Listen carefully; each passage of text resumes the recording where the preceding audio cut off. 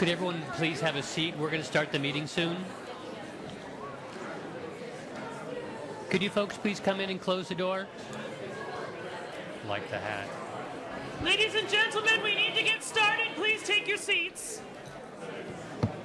We're going to be starting soon. Is my mic not on? You're just like built for it. Right.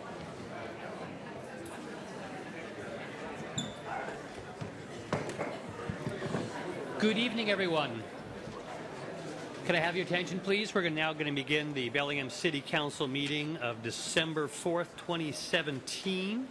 I'd like to call this meeting to order and first make some announcements. The first announcement is that the City Council's annual reorganization meeting will take place on January 8th with discussion at 1 p.m. in the Mayor's Boardroom, and then a swearing-in ceremony of new elected City Council members at 7 p.m. in Council Chambers that evening, January 8th. Would you all please stand and join me in saying the Pledge of Allegiance? I pledge allegiance to the flag of the United States of America and to the republic for which it stands, one nation, under God, indivisible, with liberty and justice for all. Roll call, please. April Barker? Here. Dan Hamill? Here. Gene Knutson? Here. Michael Lillequist? Here. Roxanne Murphy? Here. Pinky Vargas? Here.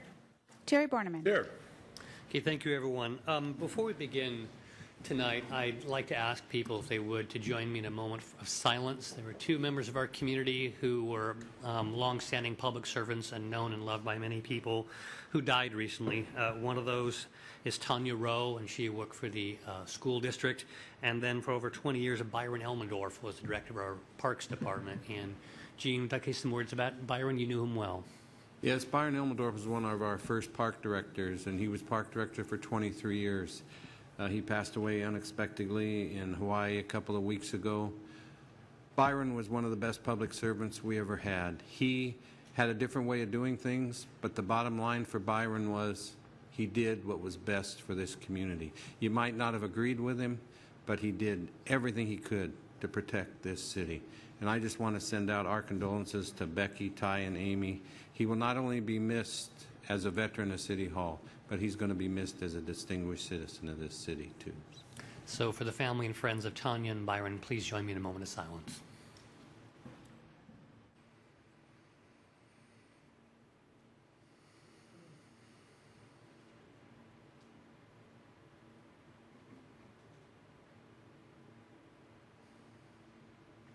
Thank you.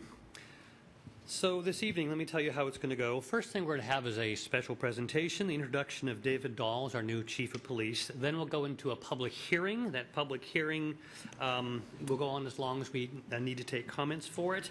And after the public hearing is closed, we will then begin our 15-minute public comment period set aside for public speakers, and then we'll go into our committee reports.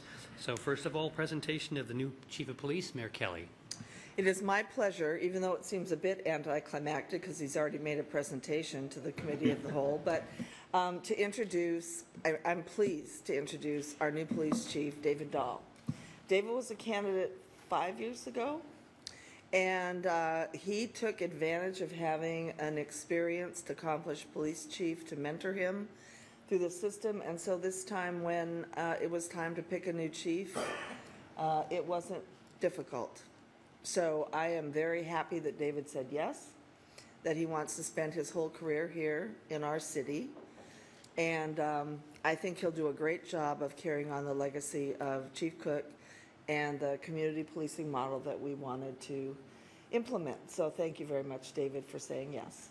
Thank you. I appreciate that. Last Friday, I had the opportunity at the Police Academy in Seattle to give a diploma to one of our newest police officers, Sean Nelson, and I remembered then what it was like to get that diploma and to graduate from the academy, and then I realized that was 34 years ago. I started in this department when I was 17 years of age as an Explorer cadet, and quite frankly, this is my family. I am so honored to lead such a tremendous group of women and men who are our police officers. They show such compassion and empathetic enforcement to all of our communities. In fact, just today I received an email from the mayor's office on 2 of our officers that they were helping a man who appeared to be in great distress. He was shirtless, if you could imagine that, this early in the morning, but they spent so much time with him and just calming him down, and citizens saw that and had the presence of mind to just be so impressed with that they wrote an email to Mayor Linville's office. I'm very honored. I spent all my adult life with this organization, and I intend to spend a few more years as your police chief. So, Mayor Kelly, thank you for choosing me. I appreciate that. Well, you're welcome very much, Chief Dahl. If you'd like to go meet our council members.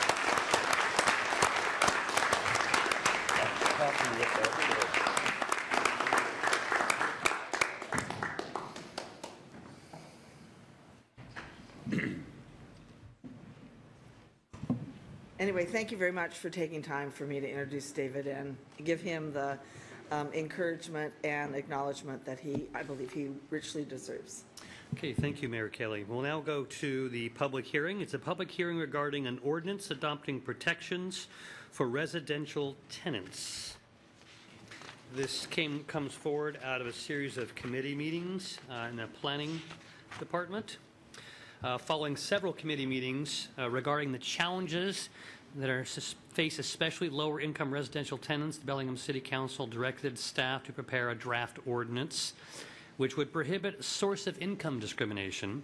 It would increase the notice period for substantial rent increases, and it would increase the notice required prior to no-fault evictions. The ordinance was attached in our packet, and will there be a presentation, Mr. Stepler? Mr. Rufato. All right, Peter Rufato, City Attorney's Office. So as you noted, you have in the packet, just to identify the elements, you have the ordinance, you have a one-page memo that highlights the key elements, you have some question and answers from the Housing Authority, and you have some public comment. So I just wanted to make sure it's clear what you have in the packet before you. As far as background for this ordinance, as you all know, there were several meetings at the planning committee level, and there were discussions with folks from industry groups as well as advocates, and what came out of that was direction to prepare an ordinance. What I'd like to do is just walk through the basic elements of the ordinance so that that's clear. Starting out with the whereas clauses, basically, just in a nutshell, they lay out the policy basis for the ordinance, which, if I were to boil it down, a very tight residential market with very low vacancy rates, along with an identified need to protect low-income tenants and prospective tenants from displacement. Moving on to the substantive provisions, as far as source of income discrimination, you'll find that this only applies to residential tenancies. It does apply to mobile home lots. The source of income definition is very broad, so you have not only Section 8 vouchers, but you have other types of subsidy programs, whether that's veterans or any other type of subsidy. The heart of the ordinance on this particular element provides that no person shall refuse to rent a rental unit to any rental applicant on the basis that the applicant proposes to rent such unit with a source of income as defined in this chapter. It is noted in the ordinance that other screening criteria can still be used so long as they are consistent with other laws. And it also provides that no person shall advertise in a way that would suggest an indication to discriminate against a source of income.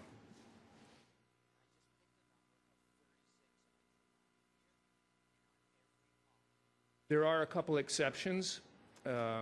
First of all, nothing in this chapter will apply to basically someone who is renting out a room, a homeowner who's renting out a room in their unit will not be subject to this ordinance as currently written.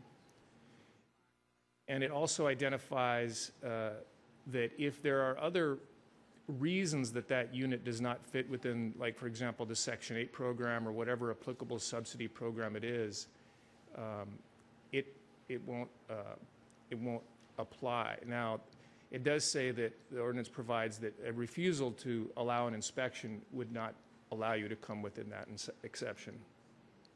In terms of enforcement, we have both the city administrative enforcement. Currently, that's identified as a $500 civil infraction, but we also have a private right of action, which would allow a tenant either on their own or with the assistance of potentially an advocacy group to bring a legal action in court to enforce the ordinance. Moving on to the next element of the ordinance, and that is an increased notice for substantial rent increases. The notice period is increased to 60 days, and that is for any increase, any anticipated increase by 10% or more over the periodic or rental rate charged the same tenant for the same housing over the previous 12-month period. The same exception is written for that provision. In other words, someone who's subletting a unit within their home. And then the third and final element is a increase from 20 days to 60 days for termination of tenancy, a no-fault termination, that is. And just one of the things right now, I will talk about some of the issues that have been raised. I think it's helpful, both in the previous council meeting and some of those that I've picked up in the last week or so from the written comment. But I agree with the letter written by the industry group that should be not eviction notice, but a termination notice. So I agree with that, and I think that comes up in a couple places. With respect to enforcement on the increased notice to 60 days in this category, it basically creates an affirmative defense for an eviction process. And again, this is only for no-cause evictions. If you have failure to pay rent or some other type of eviction for cause, this would not apply. In terms of, those are the basic elements. One of the issues that was raised at the last council meeting, or the last time we talked about this, was the time it takes for an inspection. I met with the Housing Authority folks, and they identified, and that's actually in the packet in their Q&A, that it's about a 7 to 10 day time it takes to get an inspection done. Councilmember Hamel asked a question about a mitigation fund and whether, so there is, it hasn't been used much, but there was a provision in state law that basically said if you have a source of income discrimination ordinance on the books, landlords can, if they have a judgment against the tenant, access that fund for payment. I don't want to overstate the nature of this. We don't know that much about it, but Mark Gardner did some looking into it, and that fund has been accessed. Not a lot, but it has been accessed. And to answer the question posed at that meeting, this ordinance would satisfy that provision, so we would fall within that here in Bellingham. Another item that was identified was the civil penalty. It's not changed here, but you could, for a second, if you wanted to have a increasing civil infraction, you could increase that to $750 for the second infraction if proven. And then more recently, well, there was also a question about service of process. I agree that that should be changed too. So when we talk about the 20-day notice, I think it references the wrong RCW. I think we should reference the same process that is currently used for the 20-day notice. And then we recently had a note from Steve Powers, Catholic Community Services. I just want to note something we have to think about, and that is that Catholic Community Services often uses a 20-day no-fault notice in place of a for-cause notice because they don't want that negative mark to be to blemish the tenant's record. So we have to think about the potential unintended consequence. So the way they're reading it, and I think the way Steve was reading it, they would have to give a 60-day notice even when they have what they call they're basically giving someone a 20-day notice, and they're not saying it's for failure to pay rent or some other breach of the contract. So I don't know if I'm being totally clear, but they're trying to give that person a little extra time and keep that off their record. And so we want to think about that. And all these things we can huddle at some point as staff and address if appropriate. So I believe that's all I have, unless there are any questions. Council members, are there any questions before we start the hearing? Pinky? I just had a quick question, Peter. In regards to access to mitigation funds, can you tell me where that was in the ordinance? I didn't see that particular statement somewhere. Yeah, you won't find that in the ordinance because that is a state law that allows landlords to access that fund if the jurisdiction that applies has a source of income, a no discrimination against source of income ordinance on the books. So we don't have to guarantee that, but there is access for Well, landlords. again, I don't want to overstate how long that's going to be around or how easily it's accessed, but that was a question that was posed, and it is something that I has been think it's a valid accessed. question, yeah. Okay, thank you. It was recently discussed that we could consider establishing a local version if the state version doesn't prove reliable. Any further questions? Dan? The housing group that the mayor and Councilmember Barker and I convened, the Community Solutions Work Group, that was one of the outcomes of that was recommended by a housing person, advocate, or someone that works in the industry. So there is a state fund. What I'm advocating for is some type of local product that would help subsidize any type of damage to a unit. That's all.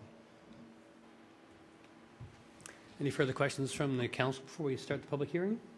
Okay, Terry, could you see who signed up?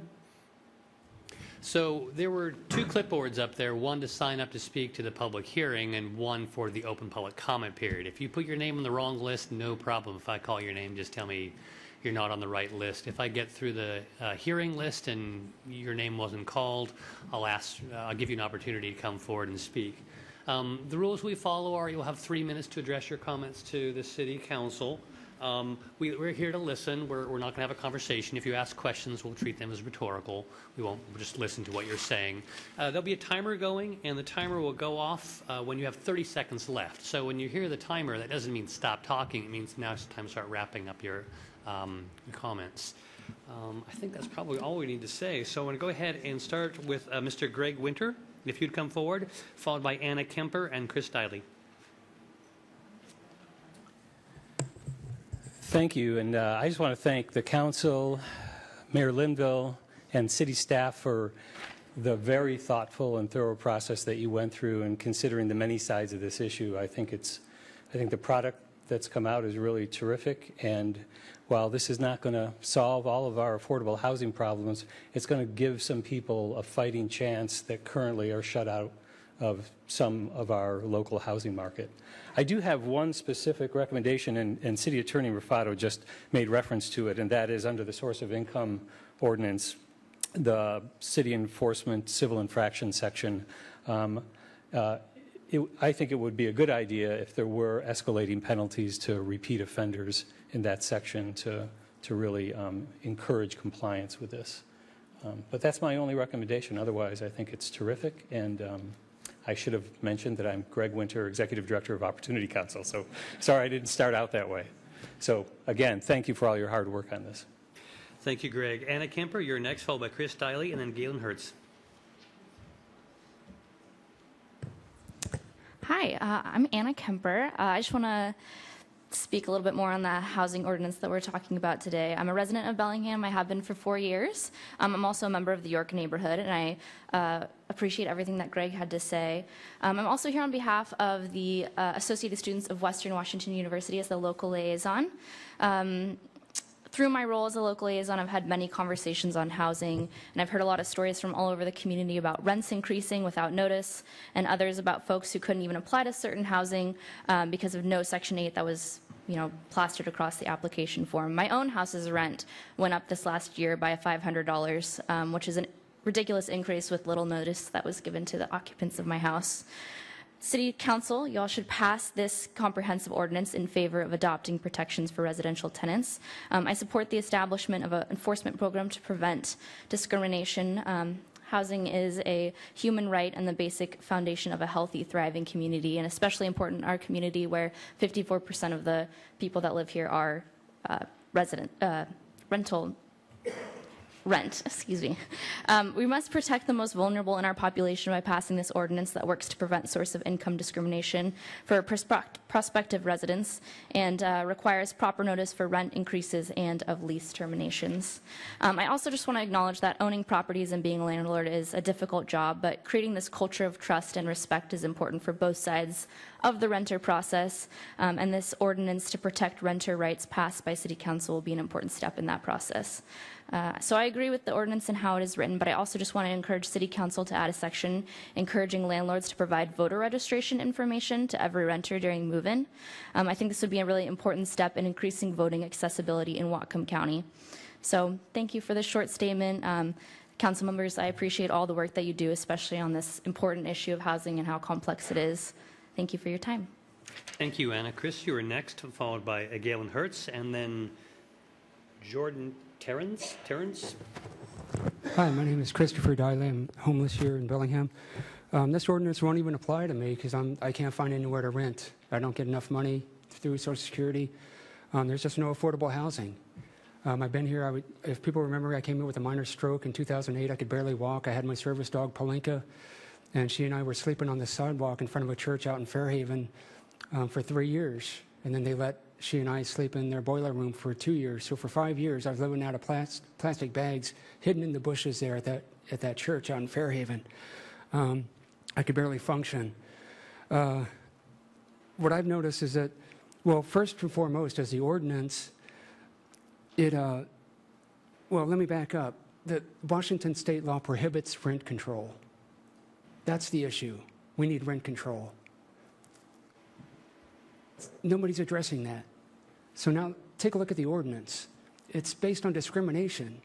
In 1993, when I came out of the closet being gay in the workplace, I tried to utilize Tucson's ordinance prohibiting harassment of gay people in the workplace. It didn't work.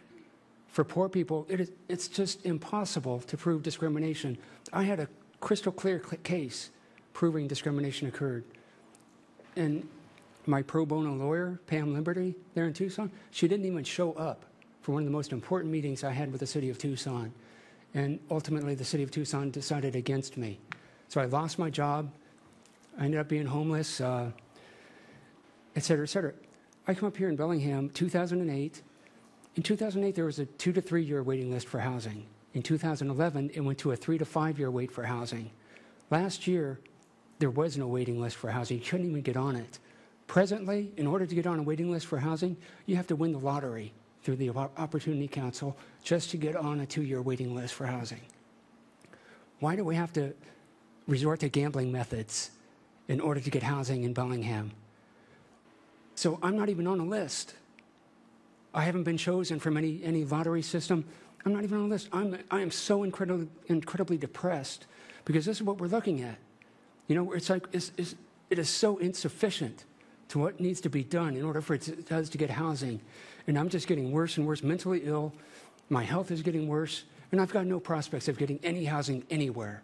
And I'm like, so I'm going to have to leave here, and I go to another state where I've got my license plates on my van now, or Washington, and everybody gives me a hard time, like, why are you coming down here? Why don't you go back to Washington? Because I can't find anywhere to live in Washington. And then when I live in my van, I can't find anywhere to park to live in my van because I get harassed doing that. So to me, it's drastically insufficient for what needs to be done for housing here in Bellingham. Thank you for letting me speak. Thank you, Chris. By the way, there's probably 30 or so people signed up, and if you all take 3 minutes, and please, if you have 3 minutes worth of comments, say them. We'll be here for about an hour and a half. If you can say your piece and less, and give more time for other people, that'd be appreciated. But if you need 3 minutes, go ahead and take all 3. Galen, you're next, followed by Jordan Terrence, I believe is the name, and Cecilia Meadows. Good evening, Council. My name is Galen Herz, and I'm here on behalf of the Bellingham Tenants Union. We support the proposed ordinance because stronger tenant protections for the most vulnerable in our city mean our city will be more healthy as a whole. We are glad the testimony from our neighbors who have been discriminated against due to the source of their income was met with open hearts, and we'd especially like to thank Council Members Hamill, Barker, and Knutson, and City Attorney Raffato for their work on these issues. The success of this ordinance rests in robust enforcement. We would like to see offenders who discriminate or break tenant protections repeatedly be faced with increased financial penalties. Also, can you share which specific agencies will be responsible for enforcement and how tenants can seek justice if they've been wronged? The probable passing of this ordinance reflects our city's commitment to housing as a human right, just like the passing of the Bellingham Home Fund. We also know these steps aren't enough to address our shared housing challenge in Bellingham. Even if you have housing assistance and you're not being discriminated against, it is still extremely hard to find housing because of our dangerously low vacancy rates, reportedly hovering around 1.5%. In addition, the housing shortage has enabled massive rent hikes as tenants are forced to bid against each other for a scarce amount of homes. To solve this, we need greater availability of homes and more affordable homes in Bellingham. We can do this by, 1, building public housing on vacant and underutilized city property or donating it to housing advocates such as Colshan Community Land Trust, and 2, changing zoning laws to allow for more homes and more affordable home types throughout the city, such as duplexes. Also, as raised by the courageous folks who are camped outside, and some of who are in this room, we need to stop the sweeps. Rather than chasing individuals who are experiencing homelessness and camping around the city from place to place, provide them with basic resources to camp cleanly and safely, such as a dumpster, clean water, and porta potty. Allow our neighbors to continue to camp if they keep the area clean, and similarly, provide an area for people living out of their cars to park safely. People who are experiencing homelessness need to be included and have a voice at the table for these policies. I encourage community members like you all to voice your support for these common sense progressive solutions and make sure that everybody has a safe home they can afford. This ordinance is a good step, and I thank you all for it. Let's pass it, celebrate our victory, roll up our sleeves, and get to work. Thank you. Thank you. Some of you maybe don't come here very often. We try to create a safe space, which means that not only do we ask you not to boo, we also ask you not to applaud, so that anyone can speak and the room is safe for them regardless of whether or not you disagree with them. There may be members of the audience who hold an opposite point of view, so I understand the natural urge to applaud a well-spoken speaker you agree with, but that's one of our rules here. Thank you very much. Jordan, you are next, then Cecilia Meadows, then Adriana Solenberger. Is there a Jordan Terrens, something like that? Who lives on Violet Lane? Okay, we'll just go on to the next person, Cecilia Meadows, followed by Adrian Solenberger, and then Teresa Munes? Mures, thank you.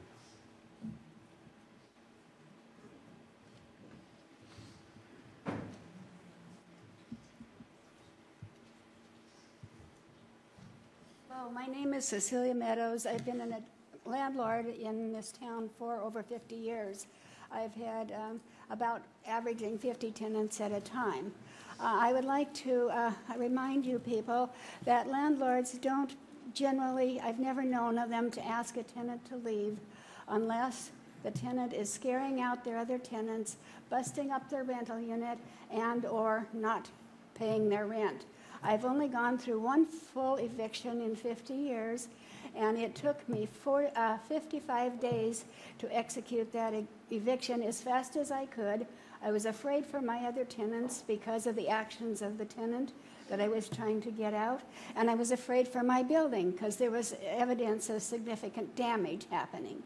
So I also would like to address the matter of, I've heard the term passed around, thank you, not here, greedy landlords. Rents have gone up. I'm really startled as to how high rents are. I would like my grandchildren who are in their 20s to be able to raise their families here. They're telling me it may not work. Employment-wise and rent-wise, it just isn't a good place to get started. There's that, and I forgot what else I was going to say, but I'm sure it was important. The city, I've looked at my rents and I've tried to keep them reasonable. The city has hit me with quite a lot higher taxes in the past year, in the past 2 years, higher water bills, etc. Despite the fact that the term goes around, greedy landlords, we still have bills to pay. And roofs cost money. On newer buildings, often there's loans that have to be met. On our older buildings, like I've had, roofs over 15 years have to be replaced. That's not a cheap thing, et cetera, et cetera. So thank you very much. I've made my 3 areas of points. Thanks, Cecilia. Adrian Sollenberger, then Teresa Mewers, followed by Greta Merkel. Good evening. I'm Adrian Sollenberger, the Landlord Liaison for the Opportunity Council. And again, thank you, City Council and the Mayor, for taking time to address these issues. As we face a national and local housing crisis, I think these are all necessary to support to move forward. And for our community members, if you are low income and experiencing housing discrimination, then I would be that person that you could come to find resources to help advocate. You can find me at the Opportunity Council Monday through Friday. Thank you. Thank you, Adrian. Teresa Mewers, you're next, followed by Greta Merkel and Rosa Rice Peoples. Teresa Mewers, Bellingham. I'm not going to repeat what everybody else has said, except thank you very much for the job that you've done. Thank you for listening, and thank you for hearing. And we have encountered people on the streets who are homeless, who had vouchers, who have their vouchers have expired because they were discriminated against. So this is a really important ordinance, and thank you. Please pass it. Thank you, Teresa. Greta Merkel, then Rosa Rice Peoples, and then Cora Cole. Hello, my name's Greta, and I'm a resident and a tenant as well in Bellingham. And I'd just like to echo support for the passing of this ordinance. Thank you. Thank you very much. Rosa, you are next, followed by Cora Cole, and then Giovanna Orecchio. Hi, my name is Rosa Rice Polupko. I use she, her, hers. I'm a resident in Happy Valley, and I've been in Bellingham going on 4 years now. And I just want to voice tonight, first of all, my support for the folks outside who are camping out and support their call to end the sweeps in Bellingham. I think housing is a greater problem than just what's going on tonight, and the ordinance would be a step in the right direction. Definitely support the ordinance to end discrimination against Section 8 housing. I think that if we want to say we're inclusive to folks in Bellingham, that's a small step in getting there. And I also, just want to voice my support for voter registration forms to be included in the ordinance, as voting accessibility is a really important thing, and we've actually just in Washington had some of the lowest turnout in a general election. So thanks so much for your time and for all of you for being here. Thanks, Rosa. Sorry I didn't get your last name right. Cora Cole, you're next, and Giovanna Orecchio, and then Misty Parker and Mike Parker, you're signed up together. Thanks. Good evening, City Council, community members. I'm Cora Cole. I'm a student up at Western and a resident of Leonard Streets. I am here, obviously, to talk about housing discrimination. We need immediate solutions to the problems that we face as a community and as individual members of that community. Housing vouchers are how many of the most vulnerable members of our community find housing. It's hard for everyone in this town, but when people are automatically disadvantaged because of the way that they are paying for housing, an already tilted stage becomes more tilted. Banning a source of income discrimination is a critical part of our solution to housing problems. It isn't the only one, and I want to thank everyone who's been working on housing for so long in this community, particularly those who are camping outside, for the attention they've brought to other issues related to housing, including stopping sweeps and the need for safe camping locations.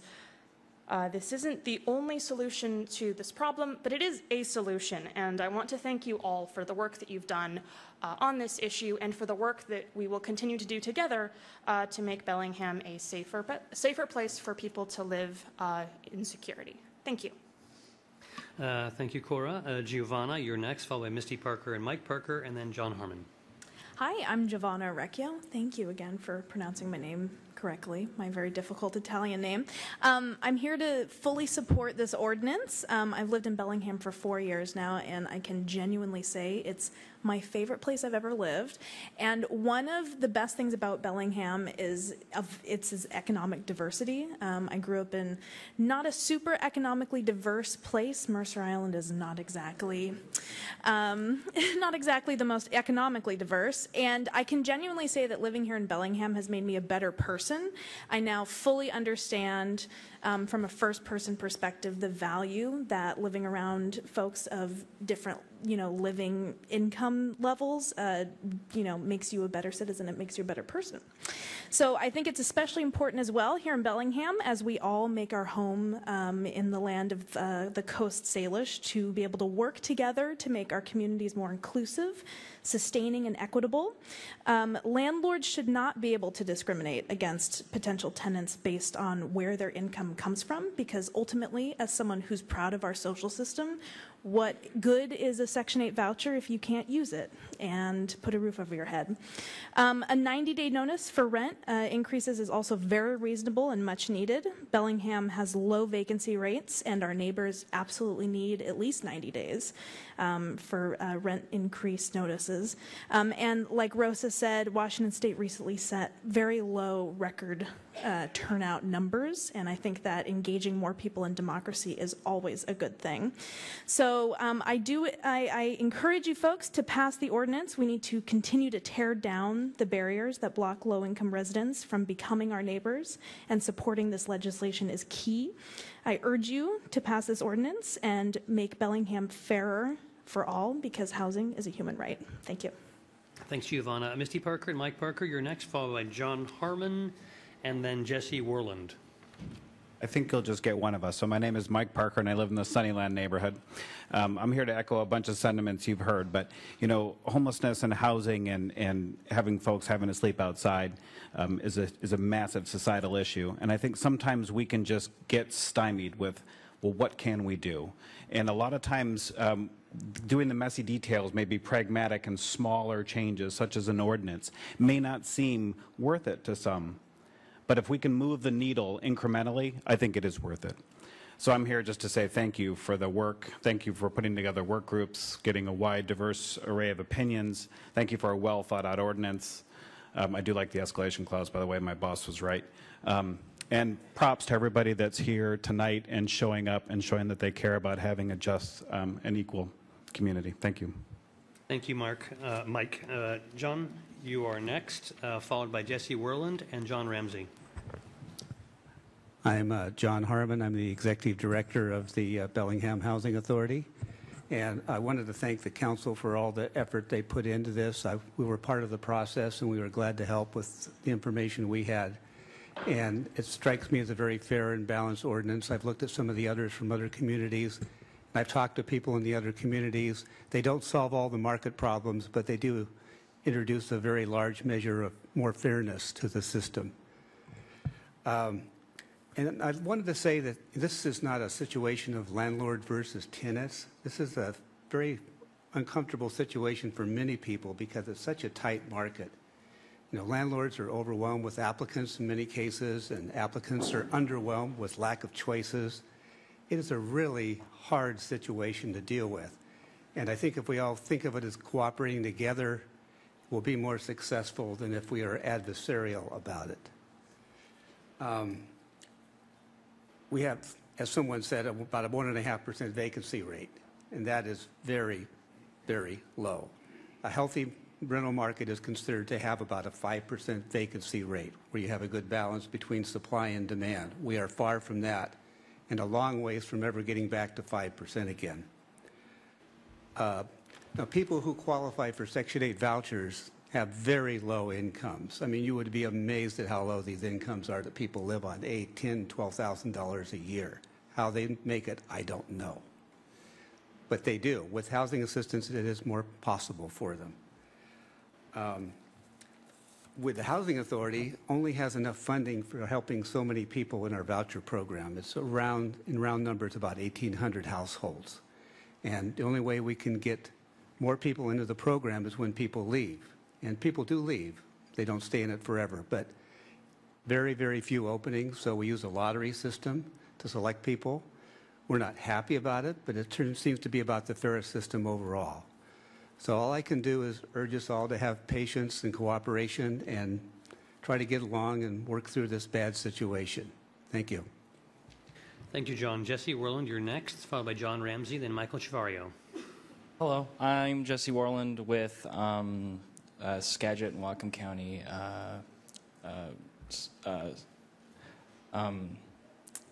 Socialist Alternative. So as a full-time worker who works manual labor for $12 an hour, who cannot afford housing in Bellingham, I have to live with my parents, and no, I'm not a student. This ordinance is welcome. As someone who struggles with housing issues, I have a hard enough time finding a housing option that I can reasonably afford without even thinking about discrimination based on income. And on top of that, having no protection against a Hail Mary rent increase. But this isn't the only problem with our housing system here. Rising rent prices and gentrification pose a continued threat to working class people and those who cannot afford to live in such a tight housing market. Housing is a human right, and our current laws do not cover the issues that we need to address.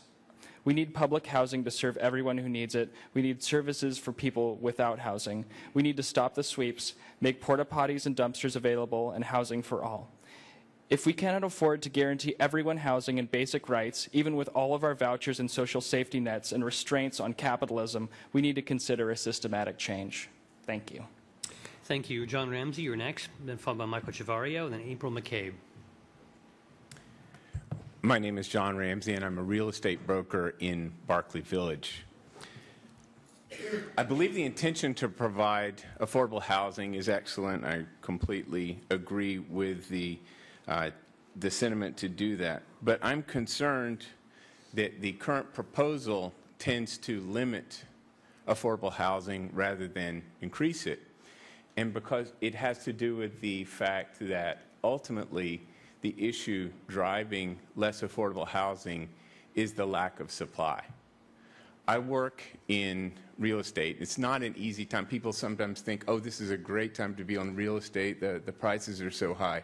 It's a hard time to be in real estate because it's difficult to find properties to sell. We're doing fine with it, but it's not an easy time to be in real estate. There are a lot of people out there who would love to invest and would love to invest specifically in affordable housing, but every time there is a new regulation, each additional new regulation, even if it's a relatively good regulation, ultimately means that it is harder to provide any form of housing. Supply and demand basically run the market. The reason our pricing is so high is because the supply is too low. There's a lot of demand out there. It's not going away. I want to talk about a couple of examples that I have seen. One, I've heard people talking here this evening as well about wanting to get housing and not being able to afford it. Ultimately, I believe that taking away regulations allows that to happen more, such as I agree with the gentleman who was talking about wanting to create more zoning options, create more affordable housing options, create options to have tiny houses and the like in town. Give us more opportunities. We can then find investors who will come in and build it. Ultimately, unless we wanted to go to a socialist model, complete socialist model, and I imagine there's some here who would like that, have you lived in China? Have you lived in East Germany? I've lived both in China and I've worked in former East Germany. Those are not models we want to go towards. One, the environment was completely destroyed, and state ownership tends to lead to that. I see my time is coming to an end. I want to talk about a positive example in East Pasco. There is a community there called Tierra Vida. It's been developed by an apple orchard owner there. It's completely private, and basically what they're doing is they're selling homes to people, a lot of them lower income, but it's all private. So I believe the market is the solution to have more supply rather than less. Thank you very much. And Michael Chavario, you're next. Michael will be using the microphone up there. No, push the button. How about now? There you okay. I support the proposed ordinance. I'd like to thank the council for your very hard work, and I'd like to thank the courageous people who are camped outside. Regulation of the housing marketplace, as I think you all know, will sadly not solve the problem because the speculative real estate market is the problem. I encourage the council to promote, enable, and find funding for residential real estate land trusts on the mode of the local Culshan Community Land Trust that will remove residential land from the speculative market. I realize that my remarks are the opposite perspective of the previous speaker, and that's one of the wonderful things about our country, that we can have different approaches. Thank you. Thank you, Michael. April McCabe, you're next, followed by Cal Leenstra, and then Nikki D'Onofrio.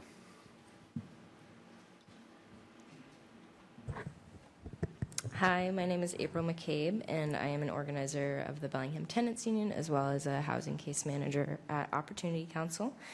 I've spoken a few times now at these, as well as the town hall meeting regarding housing. I've seen the discrimination happen, and it is devastating to families and individuals in our community.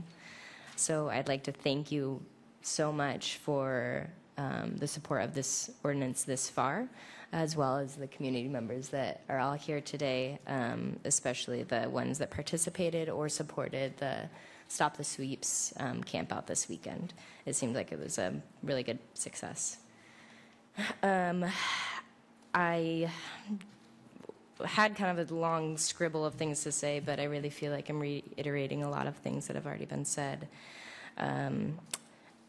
I've reviewed the ordinance, and I am really proud of it, but a big concern I do have is the enforcement.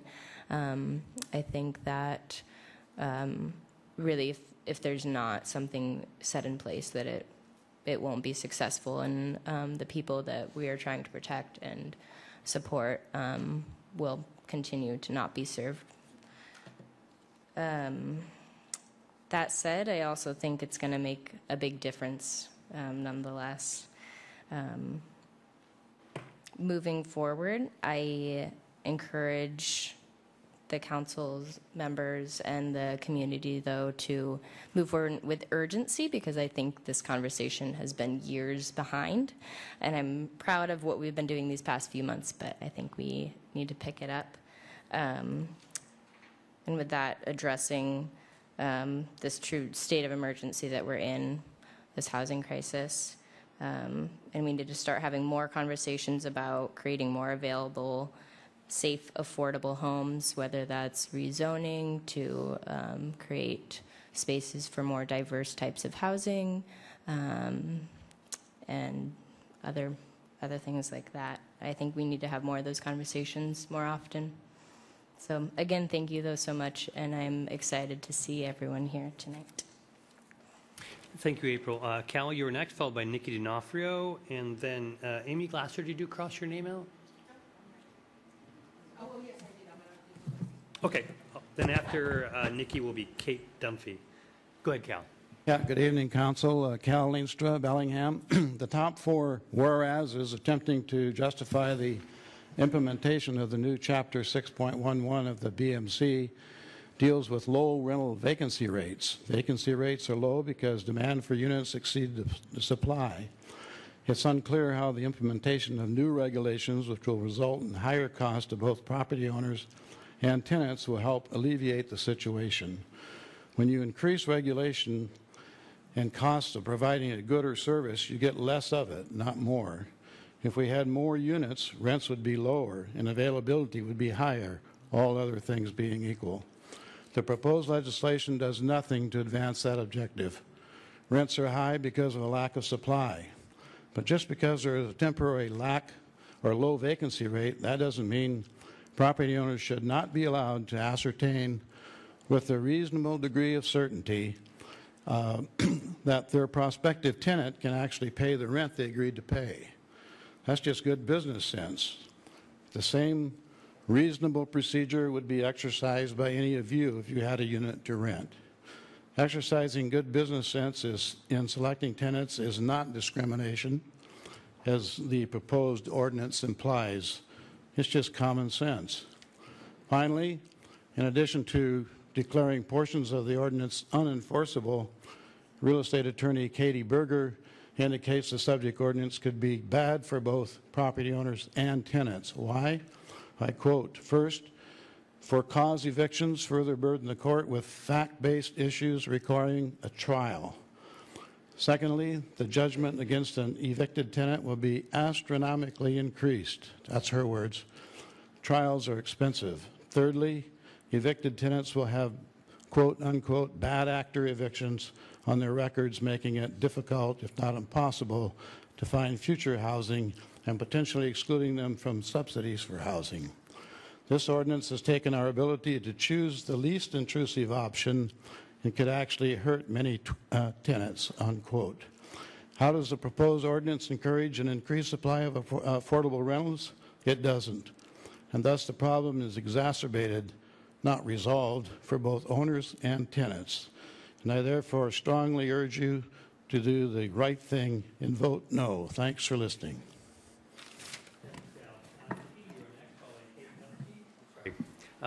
Thank you, Cal. And Nikki, you are next, followed by Kate Dunphy, and then Stephen Gockley. Hi, my name's Nikki D'Onofrio. I'm a renter here in Bellingham, and I've rented in this city for over 9 years total. I also work for a local nonprofit that provides free legal assistance to low-income renters, so I'm familiar with this issue both personally and professionally, although I am here tonight representing myself as a private citizen. I strongly encourage the City Council to adopt the proposed protections for renters. I support ending discrimination based on income source, and I also believe that providing more notice to renters of rent increases and ending of leases will help keep more people housed in this extremely tight market. Thank you. Thank you, Nikki. Kate Dunphy, you're next, followed by Stephen Gockley, and then Robin Meyer. Hello. Hi, I'm Kate Dunphy. I'm a renter and I'm a social worker with the Tenants Union of Washington State. And I'm here to urge you to support the protections against source of income discrimination and to extend the notice periods for rent increases and terminations of tenancy. I understand why good landlords here in Bellingham cannot imagine a tenant being treated unfairly, but every week I work with renters facing these issues throughout our state. We all want to be able to grow roots and to plan for our family's future. But in this housing market, those dreams have become increasingly difficult for many to realize, especially cash-poor families and families of color who have long been discriminated against by our region's racist housing practices. Supply and demand won't help us correct those wrongs. Extending the rent increase and termination of tenancy notices will not create a burden for property owners, but it will make it easier for families to plan their next move if they're one of the many renters suddenly facing economic eviction in a city with so little affordable housing available. Because vulnerable families also have to be able to first access housing, I want to urge y'all to support the source of income discrimination protections. I just spent 2 months working with a single mother who was evicted by her property manager in the middle of a fixed-term lease, even though a local nonprofit had promised to pay 2 months of her rent while she was in between jobs. Because there was no law against this source of income discrimination, her landlord was able to choose to evict her and her 2 children rather than accepting the 2 months of guaranteed rent. We need you to ensure that no more Bellingham families are discriminated against for using a Section 8 voucher, their church's rent assistance, or any other form of income. Property managers should be required by the ordinance to complete tax forms or other requirements needed for tenants to access rent assistance, and the protection should be named as applying to both prospective residents and to current tenants. I also absolutely support the Bellingham Tenants Union's calls for transparent and strong enforcement of these protections because those elements are crucial to the ordinance's success. Please support all Bellingham families in being able to both grow roots and to plan for our futures by passing this ordinance. Thank you. Thank you, Kate. Stephen, you are next, followed by Robin Meyer, and then David Weasley. Good evening, council members. My name is Stephen Gockley. I'm a resident of Leonard Streets. I retired last year as a civil legal aid lawyer who represented dozens and dozens and dozens of tenants. I continue to volunteer my services through the Law Advocates Tenant Clinic. This draft ordinance obviously does not address the numerous long-term systemic obstacles to affordable housing for low-income people. However, right now, in the circumstances that we face in our current housing situation, low-income renters face several unnecessary barriers that undermine their housing stability. The draft ordinance does address some of the most important of those. There's no justification for a landlord excluding low-income persons from having rental applications even considered simply because of their source of income. It is exceedingly important for renters to have as much advance notice that their rent is going to be substantially increased or that their tenancies are being terminated, given the current challenges that they will face looking for a new rental with the current vacancy rate. The draft ordinance, which you put a lot of work into, will reasonably and fairly address both of those barriers with very little burden on landlords. Partial though it is, I urge you to adopt the draft ordinance. Thank you. Thank you, Stephen. Robin Meyer, you're next, followed by David Weasley, then Tyler Busich. Thank you. My name is Robin Meyer. I'm up here. Up there, thank I'm you. the acting programs director at Northwest Youth Services, and I also just want to thank everybody for the work that you have done on this ordinance. I think it is absolutely a step in the right direction. One concern that I have is about sort of the de-incentivizing that it might do. Somebody mentioned earlier that rather than going for a no-cause eviction, a landlord might be incentivized then to do a for-cause eviction, thus jeopardizing future housing for that person, as well as some of the way that the subsidies work. They don't actually qualify as income. They're documented as ability to pay the rent, but what we see a lot of times in advertisements for units is that people are required to have 3 times the amount of rent in income, which subsidies actually will not provide. They will provide kind of a promise to pay, ability to pay the actual rent amount, but they would not screen in as triple income for that person. And so I just think that that's something to consider when we talk about enforcement or application. But I also would urge and encourage us to pass this in our city. Thank you. Thank you, Robin. David Weasley, you're next, followed by Tyler Busich, and then Kelly Owea. Good evening. My name is the Reverend David Weasley. I'm a pastor at First Congregational Church of Bellingham United Church of Christ. I'm also a tenant in the Barclay neighborhood. I was recently reviewing a survey of all of our congregation members about the issues that most concern them, and about 90% list housing and homelessness as their primary issue. So they would be upset with me if I was not here tonight.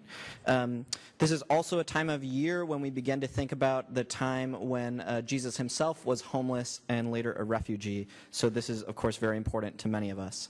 I appreciate the work that the council has done, and so many local housing advocates, homeless and tenants, have worked together to make this ordinance, and I urge you to pass it. With the Bellingham Tenants Union, I want you to develop a strong enforcement mechanism, and I hope that you will find a way to collaborate with groups like Catholic Housing Services that are concerned about that potential disincentive, to find a way that nonprofit and social service landlords can avoid cause evictions on the records of tenants. I was shocked when I moved to Bellingham to find out that this was not already part of our landlord-tenant law. I've previously been fortunate to live in municipalities where that was already covered, so I'm glad that we are getting up to speed, but I know that I am glad that so many of us are working so that we can continue to build momentum to house everyone in town. And I think I speak for many folks when I say I'm eager to continue showing up and being present with my colleagues here in the audience. We'll be back for the next ordinance and the one after that until we have enough housing in town. Thank you, David. Tyler Busich, you're next, followed by Kayla Owea, and then Diane Foster. Is Tyler here? That was a mistake. Sorry about that. Okay, Tyler, no problem. Kelly Owea. Hi, I'm Kelly Owen. I'm the senior attorney with Northwest Justice Project in Bellingham. And as with Stephen Gockley, who worked for us for quite a long while, we provide civil legal aid to low-income people in a 4-county area. And in that role, we represent a lot of low-income tenants, and I very much appreciate the work that's been done in the city on this ordinance. I think all three provisions of this ordinance will be very helpful to low-income tenants. I've heard positive impacts of similar ordinances in Vancouver, Washington, which I know are the base or the model for these ordinances. The definition of source of income discrimination is broad, and we think that's appropriate. It's useful that there's administrative enforcement of the source of income discrimination provision, because there are not and never will be enough private attorneys available to enforce that. So we're very happy to see that. The increased notice for no-cause termination and for notice of substantial rent increases will be very useful as well to low-income tenants.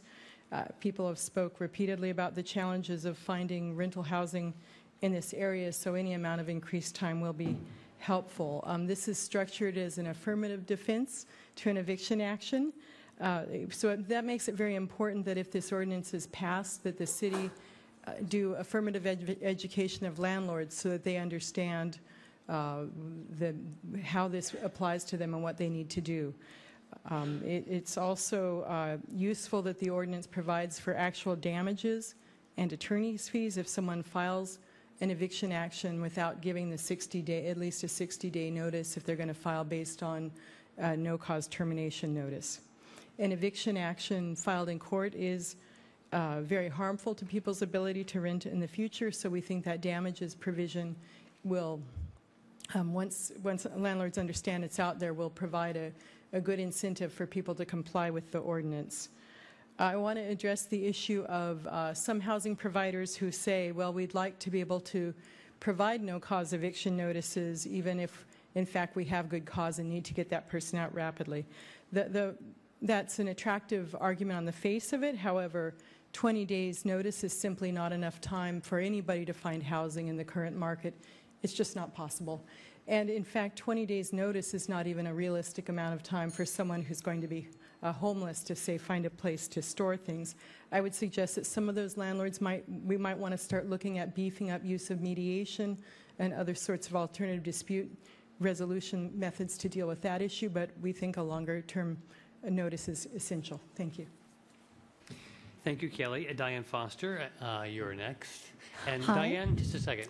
So that is the Was it last button? person who signed up to speak at the public hearing. After that, I'll open the floor for other people who want to come forward and speak. I'm sorry, Diane, go ahead. That's great. Is there a button? No, it's on. Okay. All right. I'm Diane Foster, and I live up in Seahome neighborhood, and I'm speaking in support of this ordinance, and thank you for doing it. And I won't add too much to what previous proponents have said, but I will say from personal experience that we spent many years moving from one crummy rental to another and being evicted because we were a family. And in one case, they were actually very honest about it and said, you know, we can rent this house bedroom by bedroom for much more money to students than to your family. So I was hoping that there was a just cause eviction clause somehow in this ordinance.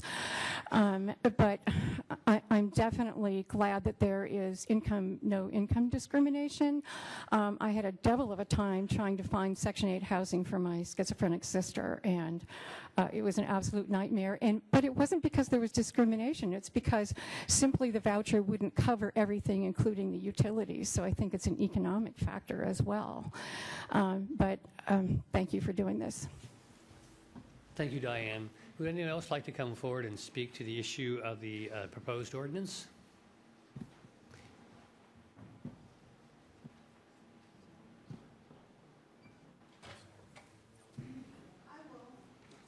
If you would, just come forward and line up over here. I think, Dick, you're going to go first. If you do want to speak, just simply state your name for the record and begin your remarks. Good evening. My name is Dick Conboy. I live on South 46th Street here in Bellingham. I want to mention up front that I'm a member of the Whatcom Veterans Advisory Board, and we deal with issues kind of like this, but I'm not speaking for the board tonight. I'm speaking for myself. I'm also speaking as a veteran because part of this deals with the vouchers that veterans get, you know, the equivalent to HUD vouchers or so much about like that. At any rate, I think back to 2004, I believe it. Gene and Terry will remember when we first started talking about rental registration and inspection. And we finally got that passed about 10 years after that. And it's now being handled by Rick Sepler very ably, and I'm very happy for that. But all the time that I was working on that issue, I was hearing the stories that being told tonight by people who can't find housing.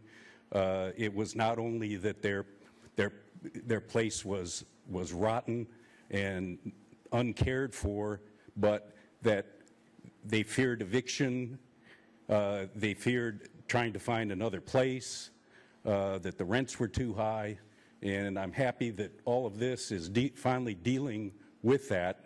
And I'm also happy that something I called for 5 or 6 years ago and was really hard to get somebody to start to establish it, is that we now have a tenants union, thanks to people like Galen Hertz. And we need somebody, we need an organization there to step up and speak for the tenants, and I'm very happy for that. And I urge you all to pass this ordinance immediately. Thank you. Okay, would anyone else like to come forward? Go ahead and just state your name for the record. Good evening. My name is Jeff Thompson. I just wanted to give a few viewpoints from my point of view. I am a landlord in Bellingham, have been for 10 years, which means I bought at the bubble, at the height. There was many years, just this last year is the first year I've cash flowed.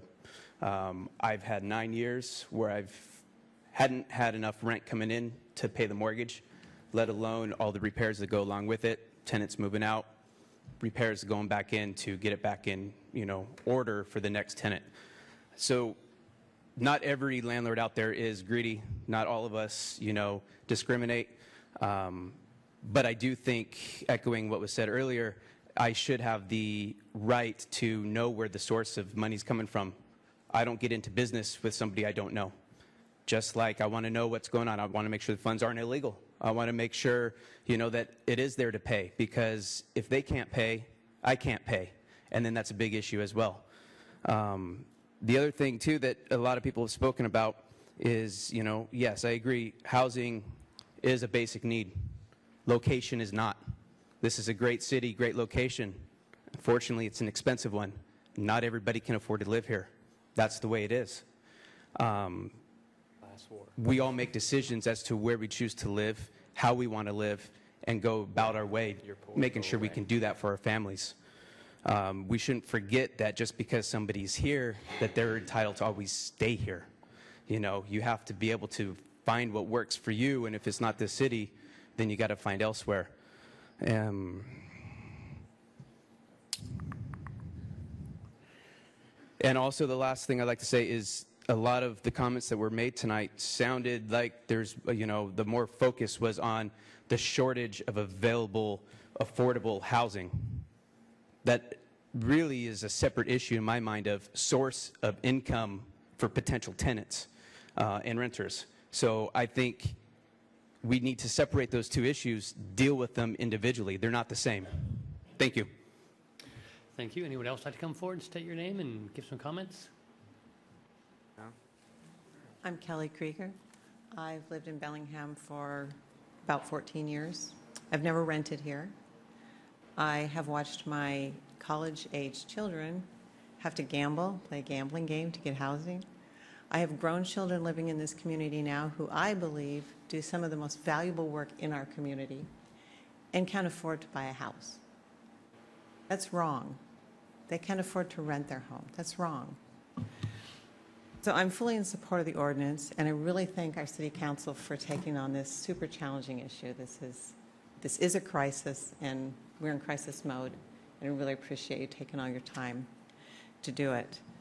I am in full support of the ordinance. I'm not going to go into a lot of what other people have said because I think it has all been said, and I know you've all heard. I'm really impressed by how many people are here in support. I think that says a lot. I think the ordinance is a great step, but it's only a first step. Let's pass it and move forward. We have a lot more work to do. One of the things we have to do is find more housing. And as the gentleman before me just said, that they are two separate problems. We don't have enough housing. We don't have enough affordable housing. The ordinance goes so far as to protect some of our vulnerable tenants, but it doesn't provide more housing. So let's move on from that. The Bellingham that I know is a compassionate and caring community. We value our diversity, and we lift up members of our community who most need our help. Right now, a lot of those people are our homeless population, and you can see a lot of them here in this room tonight. And they've been camping on the City Hall grass for about 3 nights now. We really need to move forward with a plan to help our homeless. I really like the tiny homes plan proposed, and I hope that we can find a place to move forward to start that pilot program. I heard a couple people out here who've camped here over the last few nights say it was the first safe night's sleep they'd had in as long as they could remember. Camping on the grass at City Hall. Think about what that means to not have a safe night's sleep and to get one camping at City Hall. Thank you. Thank you, Kelly. Somebody else? I'm Leslie Shoemaker Black, and I've lived here for 27 years. I moved here in late 1990. We had a 2-bedroom apartment for $300. Those times have changed. But Bellingham is my home, and I've also benefited from most of the low-income programs. When I was 22, I became diagnosed with bipolar disorder, and lost my job at the bagelry. And anyway, I can, as someone that's been through it, and if it were not for the Sun House, I would be homeless. If I hadn't jumped off Deception Pass, I would be drunk or dead or something. I wish, okay, but back to the original thing. A few years ago, I had a landlord. He was really religious, and because of my bipolar, he thought I was a witch and evicted me for no reason. And they just make up stuff like that. And, you know, for whatever reason, or if you've ever had a police come to your house more than twice, you're out. That's Belmont Villa on 32nd Street. It doesn't matter if they're there to let you, you know, file a missing persons report. They just kind of, they don't like the way you cut your hair. But like, especially for single homeless men, like something like the YWCA where you can rent a room for a year or two while you get on your feet for a couple $100. All that GP land down there, when are we going to use it? It's close to town. Make a shelter. Homeless people are going to be on the city streets in front of businesses anyway. At least show how great Bellingham is, you know.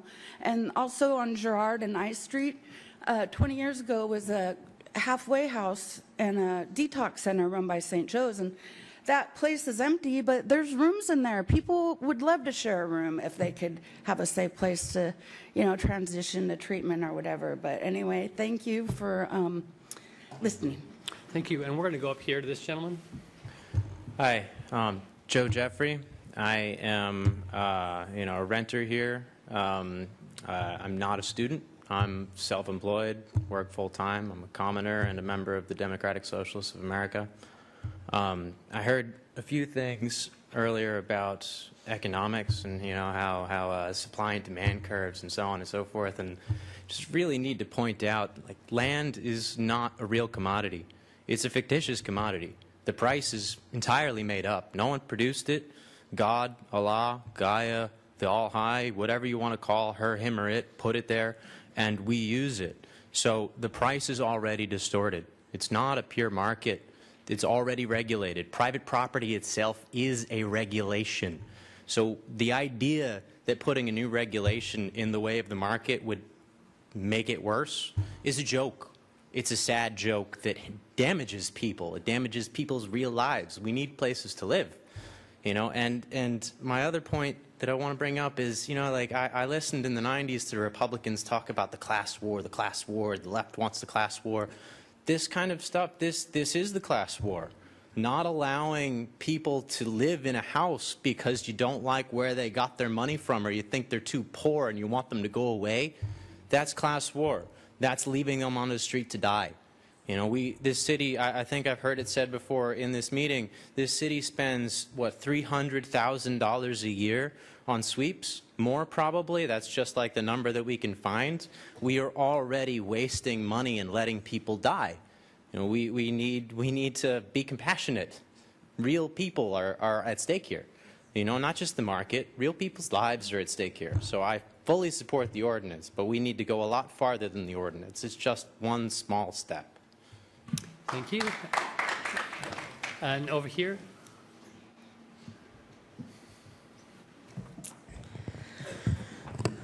Hello, and thank you. My name is Sarah Gooden. I'm an 18-year resident of Bellingham, Washington. I'm a working professional and a graduate of Western Washington University, and I'm also a recipient of subsidized housing. I wanted to address an issue that wasn't brought up. It is probably secondary to the lack of housing that's available in general, but I also wanted to discuss income inequality and a lack of opportunity for people to make more money in this city so that they can move out of subsidized housing. There's no restriction to me having a house somewhere else. I don't struggle with issues of drug abuse. I'm not fleeing domestic violence situations. Every second that I'm in subsidized housing because I can't afford to live here, I'm taking up space that could be given to families who are living on the street, who are dealing with mental health issues and need a place to receive support services to break out of the cycles that create homelessness. There's no reason for me to be in subsidized housing except that if I didn't, I would also be homeless. And that is because I cannot find a job that will pay me enough to find a house for my son and I to live. So thank you so much for passing this ordinance. I'm 100% behind it. It's been wonderful to hear all the speakers tonight, but we have a long way to go. Thank you. Thank you. Anyone else who hasn't spoken? Would you like to up there? Yeah, hi, my name's Teresa Mansour, and I live downtown Bellingham. I've been here for 53 years, actually, born and raised in Bellingham. I love Bellingham. It's a beautiful place, but it has drastically changed.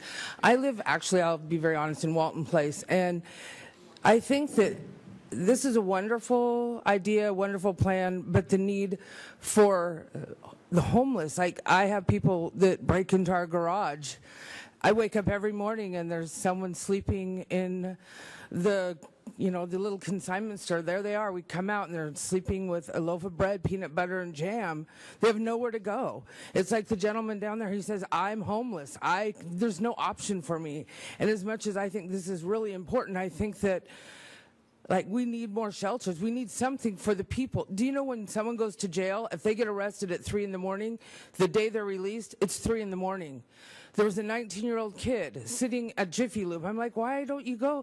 The admission's closed, so he can't get in, and he's fighting with his parents. There's nowhere for him to go, so he sleeps in Jiffy Lube.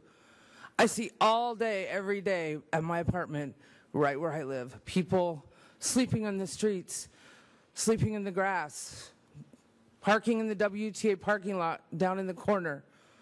I don't know. It's horrific to see these people, and the mission gives them lifetime bans. How do you give someone a lifetime ban from a shelter? It's crazy. But anyway, thank you, and I do believe this is a step in the right direction, and I really thank all of you for doing this. But it's a greater need for the ones who this isn't even an option. Like they're sitting here and going, "Well, this is fine. How do you do?" But I'm not even able to get onto this because I don't have an option. I don't have any money. So anyway, hopefully we can come up with something for the ones who are super struggling.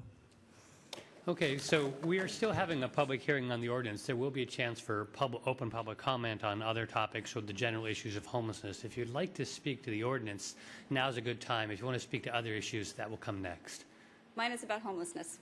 Could you just wait and do it next? Sure can. Thank you very much. Anybody else like to speak to the proposed ordinance? Okay, thank you very much. I'm going to go ahead and close the public hearing and bring it back to the City Council and ask what we'd like to do next. I think it might be nice to clarify a few things, then we will take a break because some issues that were raised. Can I just make a suggestion? Since we've had a lot of different dialogue tonight, that we have a work session as soon as we can and go over all this and then come back and do something. If you don't mind, I'd really like to follow up with what the last person said, if that would be okay to do that as a closing for this section, because it is in regard to housing and this, and I am in favor of this ordinance. We're doing business right here. This is our meeting, so I will try to run it. We will have a time for you to talk, and I assure you that our memories are pretty good, and we'll remember what just happened. Thank you. So we do have a suggestion to, rather than take any action on this, but to bring it forward to a work session for further discussion and possible passage at a future date. Is there anybody else who? Dan? I agree with that. I think that's very prudent. There are a few things I want to make sure that get into the work session. So the graduating fines for multiple offenses, I think we need to have a discussion around that. The termination versus eviction language that was brought up by more than one constituent.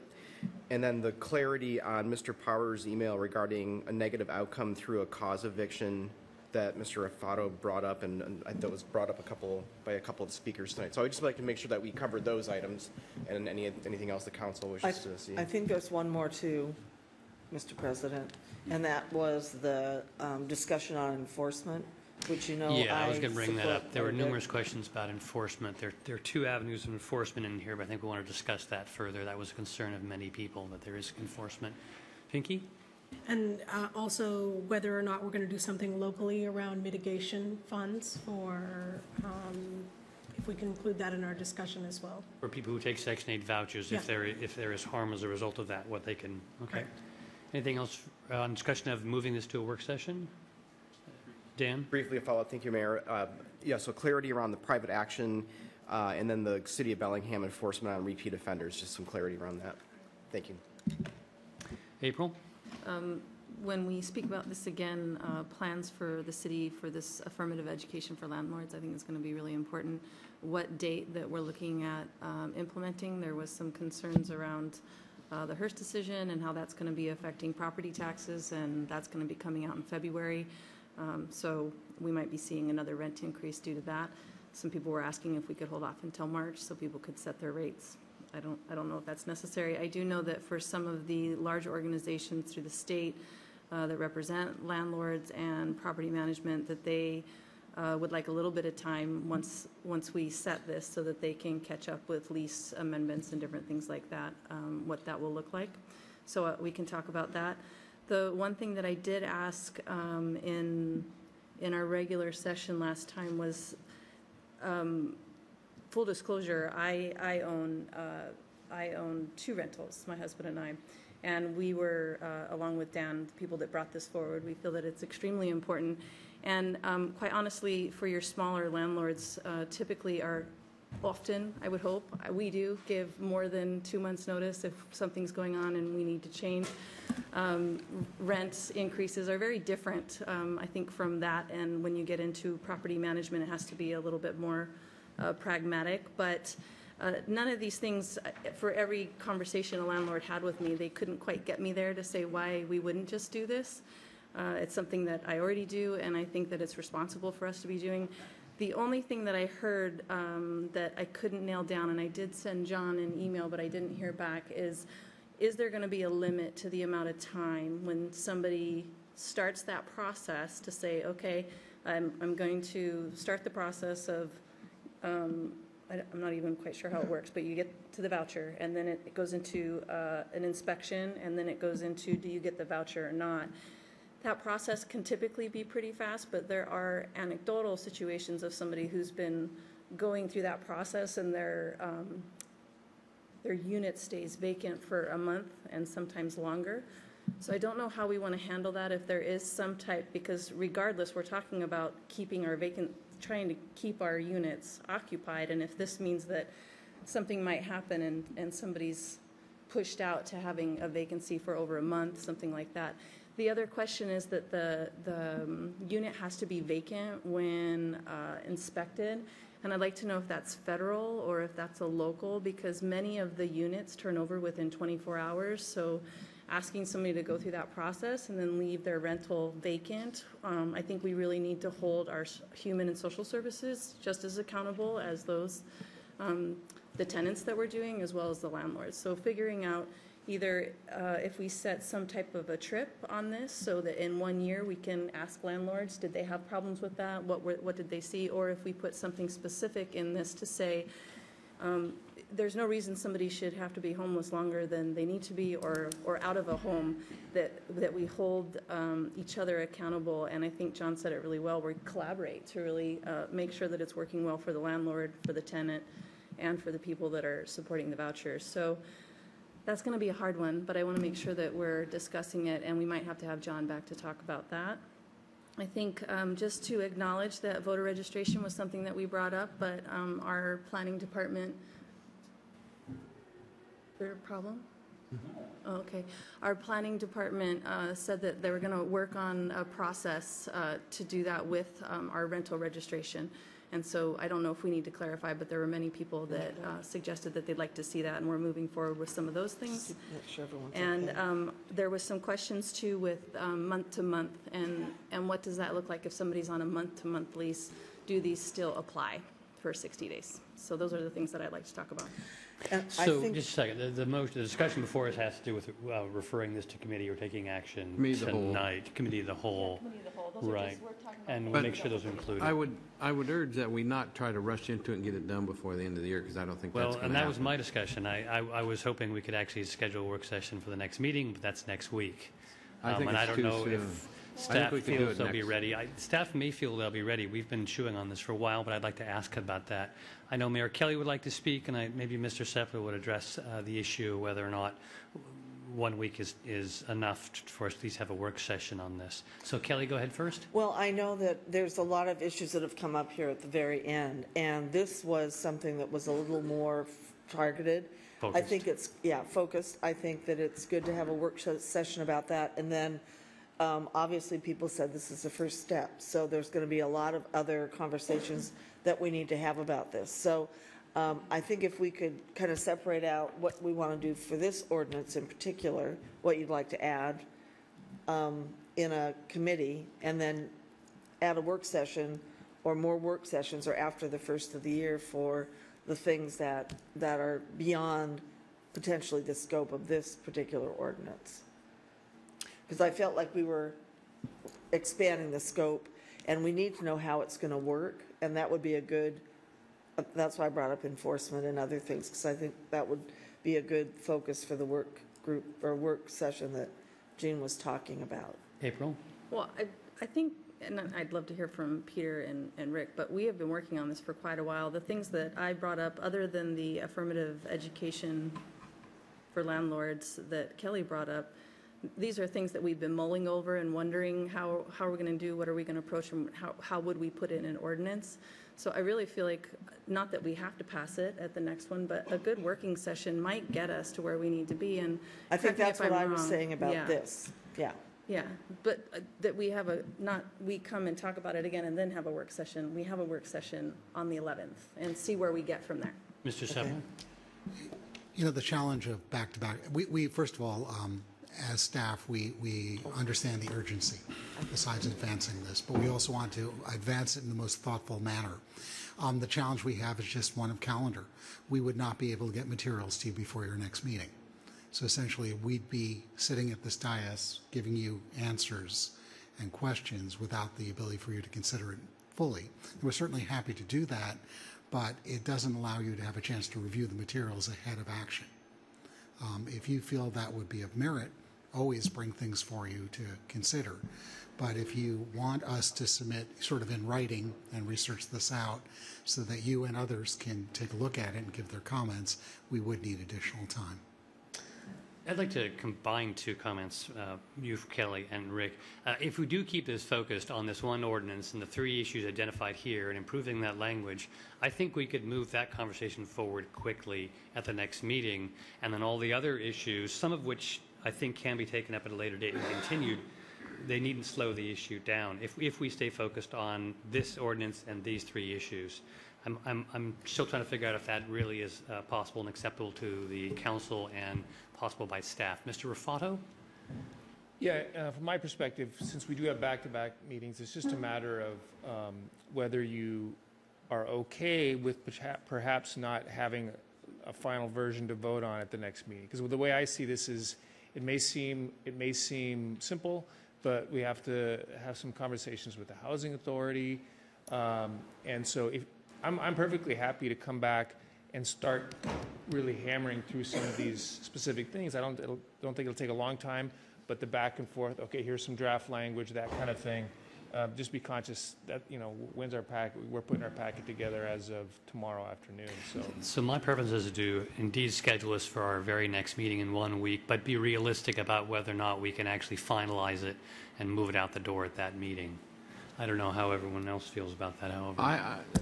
I don't, this is the first time we brought it forward to the public for everybody to see it. I don't think we need to rush on. I think early next year we could flush through it and get it done quick. Maybe we have two opinions. I don't see, we have one more meeting and that's it. So I don't think we need to just put them in an awkward situation with coming up and we not getting through it and then not voting on it anyway. So why don't we just take it up second meeting of January? I'm going to hear from Pinky and Dan, and then we'll go back to you, Kelly. I agree with Jean. I'd like to move this forward, but I think we've had enough things here. We have enough questions that we have to have a little bit of time to get some answers to. So I'd like to see this go to the first meeting in January. I think, the agenda has to be worked on tomorrow for next week. That just seems way too rushed to me to get some answers to some of these questions. Dan? So I brought this issue forward, I think it's almost 2 years ago now. This was brought to me by housing advocates, and it's been frustratingly slow to get to tonight. But the things that have come out of the discussion, that have come out of the public hearing and have come out of our discussions here on council, I'm not certain that we can have, because of our compressed odd holiday council schedule, that we can do a back-to-back. Typically we have 2 weeks between our meetings, and that helps staff get the documents and the answers that they need. We're also relying on third party beyond our staff. These are the housing providers that did not respond quickly to Councilmember Barker's questions regarding timeline, and there's some fairness and equity issues here. So I want to make sure that the ordinance that we put together is the one that we can be most proud of, is the most effective, and is actually going to help people that it's intended to help. So my preference, even having now done this now for so long, anyway, it is very frustrating, but I do think the best course of action would be to wait until the first full meeting in January. I'm going to let Terry speak first, then we'll go to you, Kelly. Yeah, and I'm agreeing with Jean and Dan and others with this. I think there's a lot of questions. We're still getting a lot of emails in yet today about this, and then after this meeting I think we're going to get some more comments and other things that we have to consider and look at. We've got questions. So I would like to actually move that we set this over for a work session on the first meeting in January, and then we can have them back-to-back meetings. Second, but I think it would be the second meeting because the first meeting is... Yes, you don't mean January 8th. Yes. First regular. Second. Meeting, yes. Okay, I have a motion before us to move this over to the first full meeting in January. Can I hear from Kelly? I'm not That's sure. okay. April had her hand up, and mine's a little bit broader question. Okay, thank you. April, go I ahead. just want to know, do you feel, staff, that, with what we gave you, you have what you need, or would you like to have a little bit of time at our next meeting just to flesh out some of the stuff that we brought up? Yes. I sort of like her suggestion that maybe at our next meeting we could talk a little more about this, just to focus the questions for the real work session.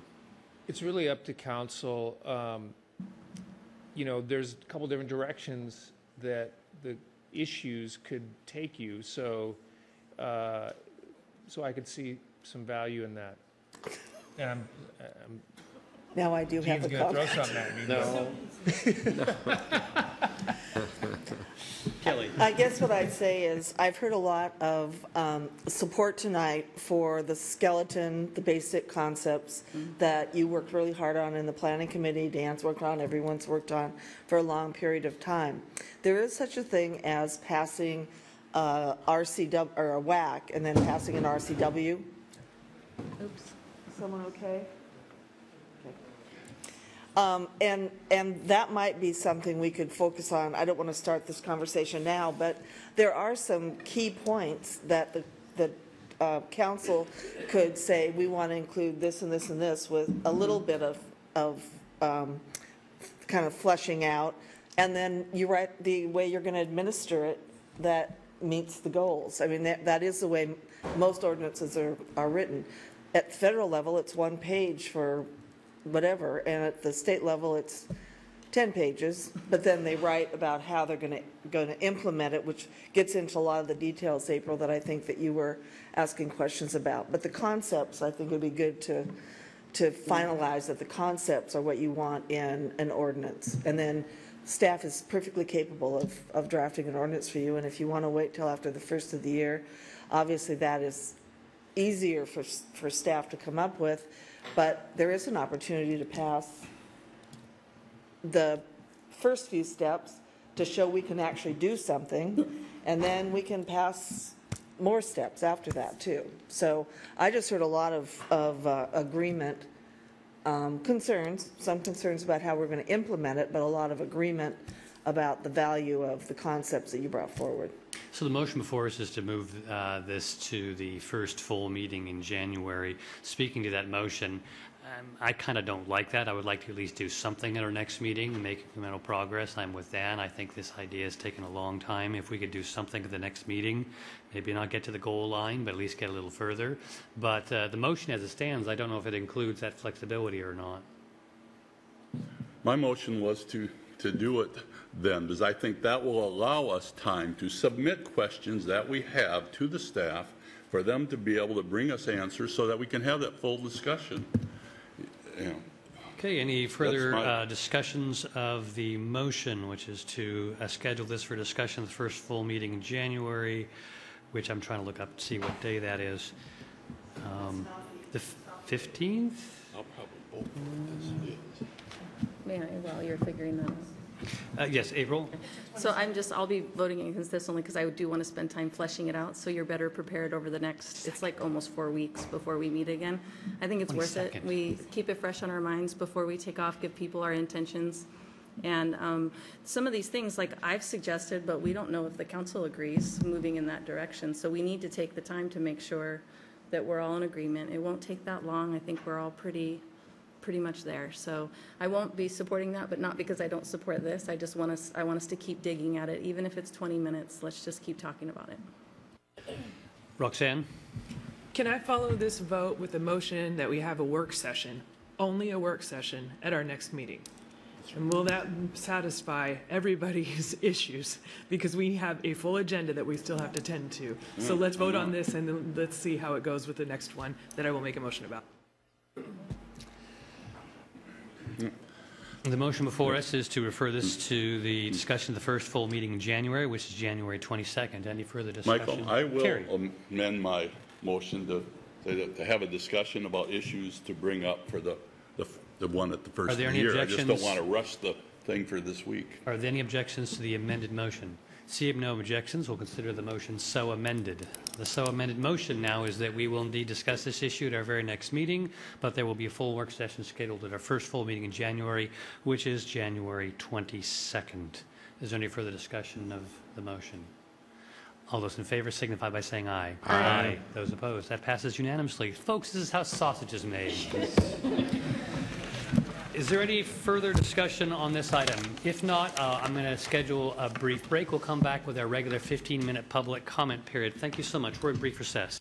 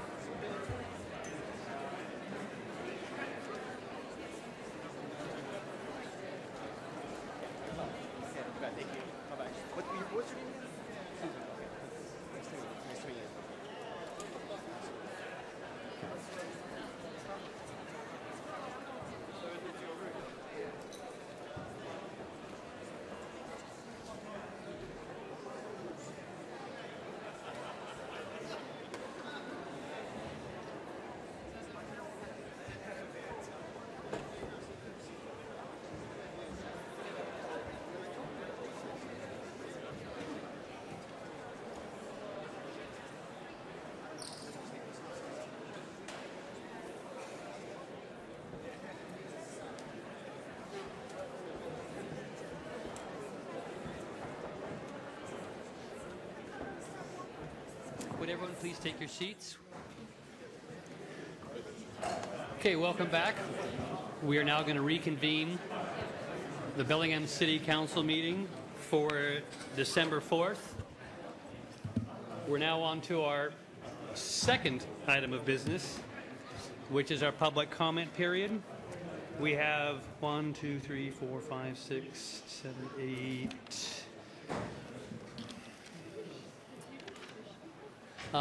We have many people also signed up for the public comment period. We're running long this evening. We set aside 15 minutes for public comment. It looks like we're unfortunately going to go over, but we're not going to extend the public comment period any longer than that. As before, you will have a 3-minute timer. If you can say your piece in faster than 3 minutes and give more time to others, that would be appreciated. If you need the full 3 minutes, go ahead and by all means and do that. Mr. Diley, I see that you are signed up. So Chris Diley is first, followed by Jordan Terrata. Hi, Christopher Diley, and this is on public safety regarding the Dobermans, the unrestrained Dobermans in the back of the pickup truck that growled and snarled and snapped at me on Billy Frank Jr. Street. What I found out was when I went to the Whatcom County Humane Society, they told me at that time that it was a property rights issue, that the man that owned the truck that had the unrestrained Doberman and a Pit Bull Mastiff Terrier, when they all lunched and snapped at me, he said there was nothing the Whatcom County Humane Society could do about it because that was his private property. What I found out is that they didn't follow procedure. The Whatcom County, there's county code.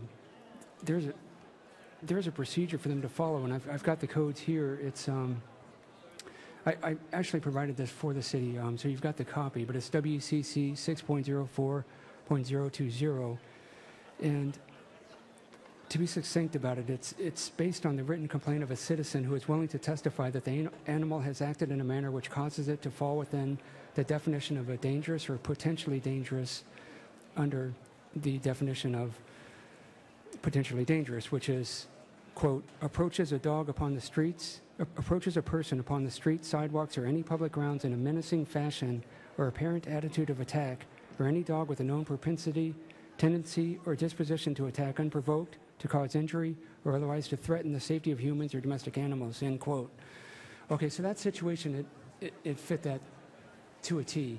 So they should have acted on that and contacted that individual who owned those and not told me, misinformed me, because I was completely under the erroneous impression that it was a private property issue, and it isn't, because it's, based on what they told me, it seemed like property rights usurped public safety in this instance, but instead, public safety supersedes private property rights in this instance, according to Whatcom County Code. So, because they didn't act on that, I went there by myself and I tried to warn people, of the dangerous situation, which I wasn't equipped to do. And so people ganged up on me, and I had to resort to pulling my fishing knife out. Long story short, thank God the county dismissed this case against me, because I was scared to death that I was facing like up to a year in jail. And that's why last time I spoke here, I was talking about how desperate I was to get some help on the matter. I didn't receive any help, but I was just fortunate enough to go to the university myself, to the library, and I researched the county code, and I found this information out myself. So I think that was very pivotal in helping to convince the city Bellingham prosecution to throw out the case, which they did. So I'm very pleased, and thank you again to Michael Lilliquist for providing a helpful statement to me. And I didn't mean to be too irritable, but it's hard with all the people here. I get stressed out easy, and I get irritable. Thank you. Up next is Jordan Terrata, followed by Jennifer Mansfield, and then Jonah Longhorn. Is Jordan here? Okay, Jordan's not here. We'll go on to Jennifer Mansfield. Is Jennifer Mansfield here to speak? Here. Up there, go ahead. Yeah. My name is Jennifer Mansfield. I want the best for everyone, every person in Bellingham. It is because I lost someone dear to me on the streets of Bellingham that I am here today. When someone doesn't have a support system to fall back on, they turn to their community. We cannot let diseased societal mindsets dictate our city directives. Mother Teresa once stated, one of the greatest diseases is to be nobody to anybody. People without shelter or homes are not nobody. They are somebody. Somebody's mother, somebody's father, somebody's child, somebody's friend. So I would like each of you to picture someone you love who is dear to you and imagine them living on the streets of Bellingham. I know as a mom that we cannot abandon our roles as leaders, guardians, and caretakers or sweep away what we don't want to see. Bellingham is home to all of us, but not all of us have homes. That is the challenge. How do we best serve our collective family? The city does not want to waste time or money on Band-Aid solutions or deploy counterproductive costly action or inaction. When we provide a space with adequate outreach and resources to facilitate a path for someone to stabilize their life, they can be productive. That is our city's highest calling and highest return on investment. So I am here to advocate for homes now, not later, and everyone who currently needs shelter. Thank you, Jennifer, for waiting to give your comments. Jonah Longhorn, you're next. Is Jonah here? Thank you, Jonah. After Jonah will be James Peterson.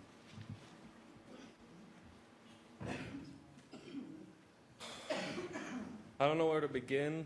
I didn't really prepare a speech, but hello, I'm Jonah Longhorn. We need to look at some of our values currently as people of this country, as people of this state, and people of this city. Because currently, that flag, when we pledge of allegiance, like I said last time when I came to this stage, we don't follow the same values that we ask when we say, I pledge of allegiance to the Republic of the United States of America and to the state, you know, the whole way through, indivisible, for liberty, justice for all. We need homeless housing. This country, I thought, was a country based on unity, of brotherhood, of you know, constitutional togetherness, equal rights. But it seems like there are people that are more equal than other people in our country, in our state, in our city. And I think that we as people need to realize that we are all just people. And that if you are on the street, you should have somebody to be there for you. You should have somebody to advocate for you. You need people there. And if we are not doing so, then this system that we live in is nothing more than economic oppression. It doesn't matter if it's capitalist, socialist, democratic, republic, Soviet, whatever you want to call it. It doesn't matter. If you are not providing for your people as the government, as the country we stand for as people, then this country, that pledge means nothing. There's no reason to pledge to the United States if there is no people on behalf of people supporting people. I don't think I have anything more to say other than please house the people. Thank you, Jonah. Again, one of our rules here is that we ask you not to applaud, just as we would ask you not to boo if someone did something. So go ahead and support Jonah in your own quiet way. James, you're next, followed by Rick Bowe. My name's James Peterson. I'm a president of Homes Now. I live at 5 Sunnyside Lane. First, I'd like to thank the mayor, and I'd like to thank the Parks Department for finally working with us on our summits and letting us use the building down at Maritime Heritage Park for our monthly summits. That was the first win we've got with the city, and I feel like it was a small win, but it's a good win. So thank you all that were involved in getting that done.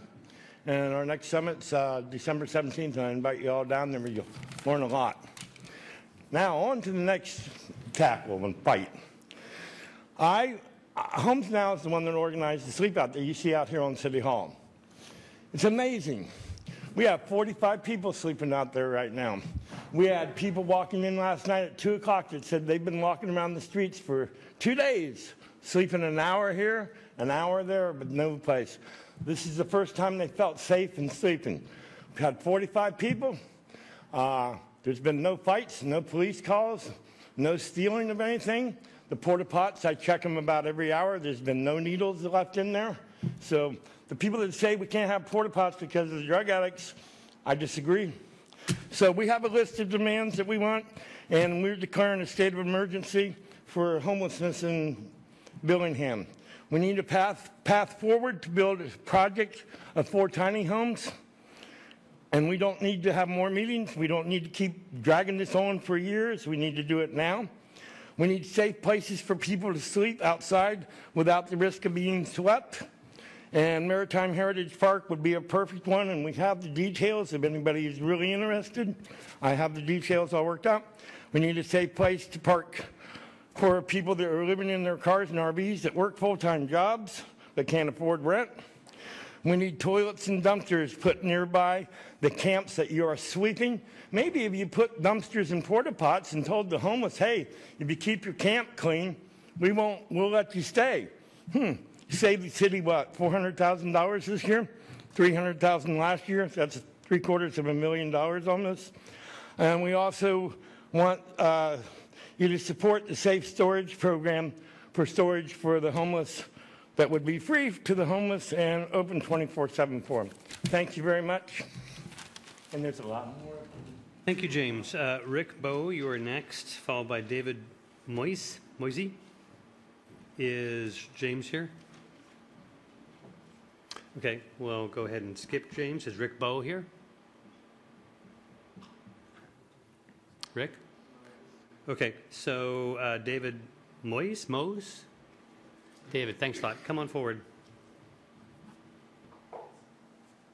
And then I think Lauren Rawls? Okay, you'll be after him. Okay, thanks. Hello, my name's David Morse. I became homeless in June. I came here in 2000 from Rapid City, South Dakota. I've always wanted to live in Bellingham. I came here in 2000. I was robbed in Seattle. It put me on the streets. What these people are asking for and what I know from being on the street is a restroom that we can use 24 hours a day, a place where we can put our clothes, our stuff, clean clothes. I know it sounds really simple to you, but it's really hard to get clothes so I can go out and look for a job and be a member of society. I've worked my whole life. I'm a college graduate, and I've never been in a situation that's so hard to get out of. Once you fall into this, there's no way to get out of it. The demands that they ask are the things that I find that we really need too. And the shelter, I don't want to talk bad about things, but that's scary going there. It's a scary place. It's a bad environment for fights. It's a dangerous place for lice. And there's a lot of people on the streets that won't go there because of that. That's what I'd like to share with you. Thank you for listening to me. David, thanks so much. Go ahead and come on forward. Just state your name and tell us what you want us to tell us.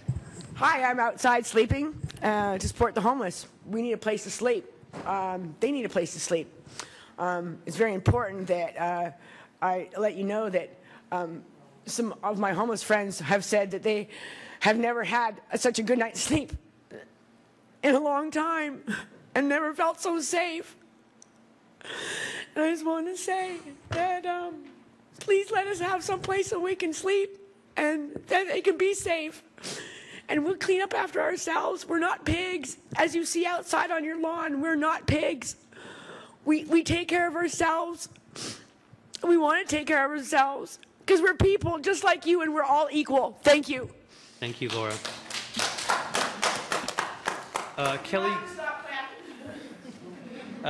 Kelly Krieger, I think you spoke earlier. I don't know if you're still here. If Kelly's not here, we'll go on to Teresa Mansour.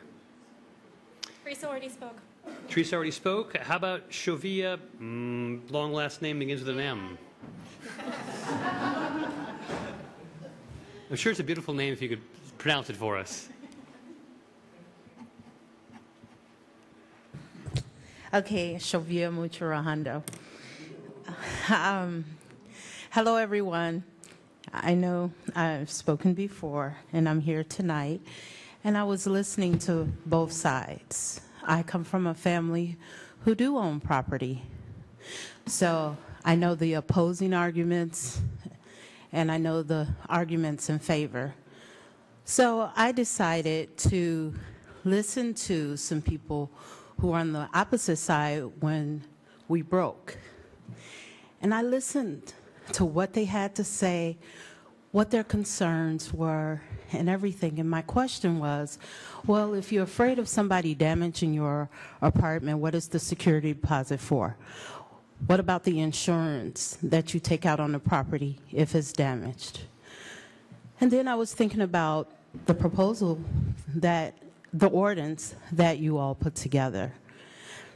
And in order to bring both sides together, we do have to listen to both sides.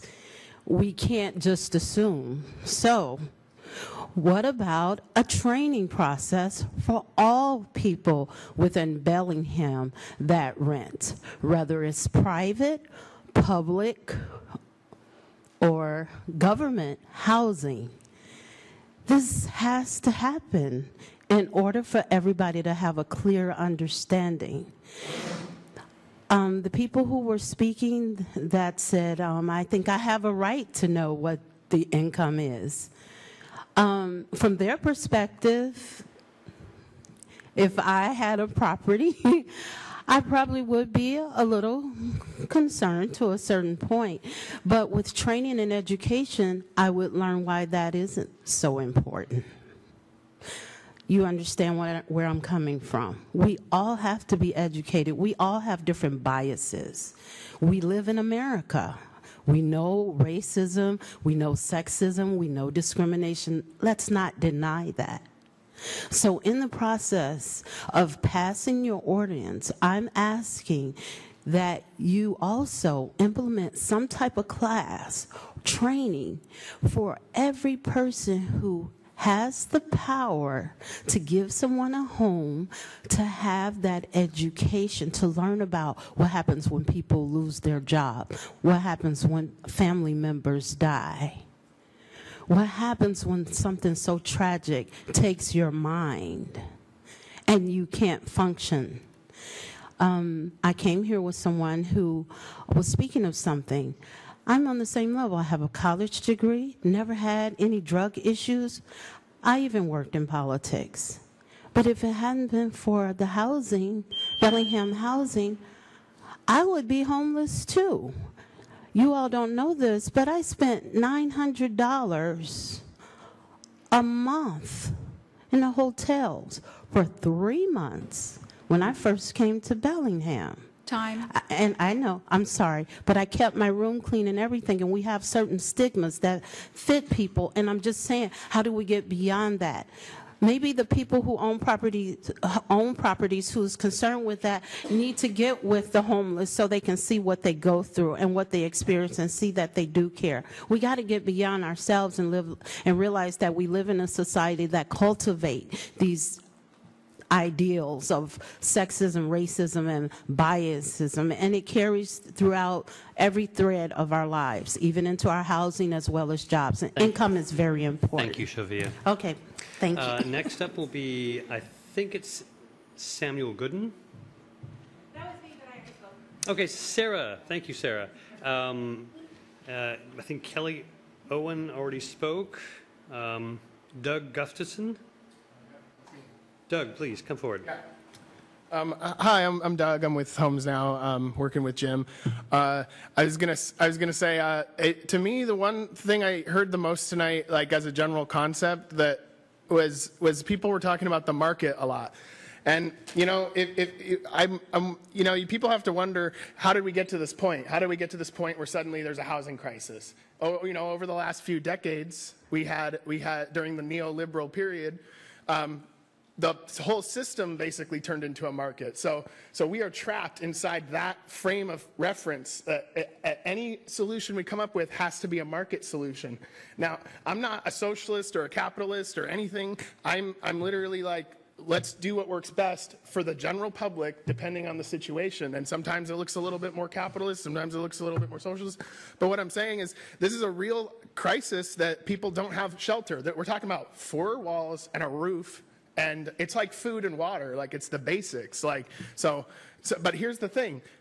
Providing cheap, affordable housing to everybody is a conflict of interest if you're trying to make money off of property or you're trying to make more money. So the fact that it is a market is the reason why the prices keep going up and up. The actual raw cost of a building with electricity and plumbing isn't that much. If you look at the raw cost of materials, it's only when someone has to turn it into their piggy bank in 10 years or sell it for twice or 3 times what it's worth, that suddenly it becomes very expensive. And so if you were to implement affordable housing, those people who own properties would actually see their property values either kind of flatten or rise more slowly. And so to me, it seems like that's kind of, the people who have all the resources, relatively speaking, don't really want to give up that status, and that's what it looks like to me. And it's a nationwide problem. It's not just Bellingham; it's everywhere in the country. It's the general mindset of this country that it's all about business and making money, and that's led to a speculative market. Notice that people's wages have been flat, though. Like, people aren't making more money, but everything's just getting more expensive. So that adds up to a homeless problem. That adds up to people getting kicked out of their house because they can't afford it, because it's always assumed that people will have enough money to do that. It's like implied that if you can't afford to live, then you're somehow like a failure, or you have a moral failing that you weren't smart enough to get more money to live on. So, I feel like I'm really glad at what we're doing out there, because I think that by putting it on your guys' doorstep, we're actually like maybe having more of an impact than if we just talk about it. And it just seems like these meetings are meetings that lead to the next meeting, which lead to the next meeting. So it's just, that's all I have to say. So. Thank you, Doug. Leslie Shoeblack, you are next, followed by Amy Glasser. If you're still here. Is Leslie here? Leslie's left. Okay, how about Amy? Is Amy Glasser still here? Mm-hmm. Amy, you can speak from up there? Can you hear me now? Okay. For one thing, thank you so much for letting us sleep outside, to show the community how respectful and kind people are, even though they don't have homes. 4 days with 35 plus people unhoused, probably up to 45. 4 days with no violence. 4 days with no drug use in bathrooms, 4 days of no thefts. Totally wonderful people, much like you and me. You all know by now that I'm a mental health therapist. From my perspective, we have been coexisting so successfully this past 4 days because there's a sense of security at that camp right outside you. Reports are the best sleep they've had in a long time. And I've talked to most of the people there with my social work hat, not just my Homes Now, Not Later hat. They finally felt safe with their belongings. They felt safe even near people they didn't know, because people were looking out for each other. They still are. They're guarding the camp while we're all in here, because they realize that what we need to do is work together. And they know that they have to take care of things to show you, who don't have to show people that you have to take care of your homes, in order for them to get homes.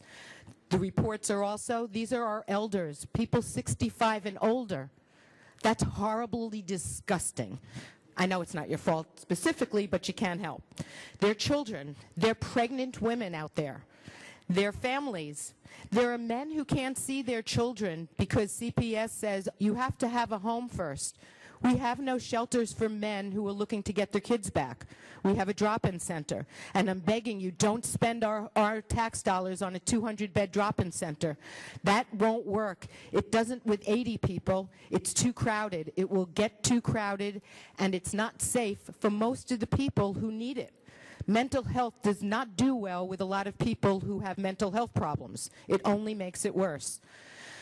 People struggle to stay sober and mentally stable while not having a sense of security or stability. I applaud them all. They're amazing survivors, and I'm a better person for getting to know some of these unhoused people better this past weekend. I'm sure you wouldn't be surprised to know that some unhoused people just need to know that someone gives a shit. Not just with words, but with actions. Not just a committee, but with money. So please help in the following ways. Let Homes Now have some properties to do a pilot project. Get bathrooms out there 24/7 in dumpsters. Please make their places to be safe. They're out there. They don't have any other place to go, Council. There's no place you're letting them go to camp. They have nowhere else to go. I really appreciate the bathrooms provided by Lieutenant Morrison And for everything you've done so far, please don't just talk. Please, we need this now. Thank you, Amy. Up next is Dawn Tony. Is Dawn here? Yeah, Dawn, go ahead and come forward here. And after Dawn, I believe our last speaker will be Gregory Clark.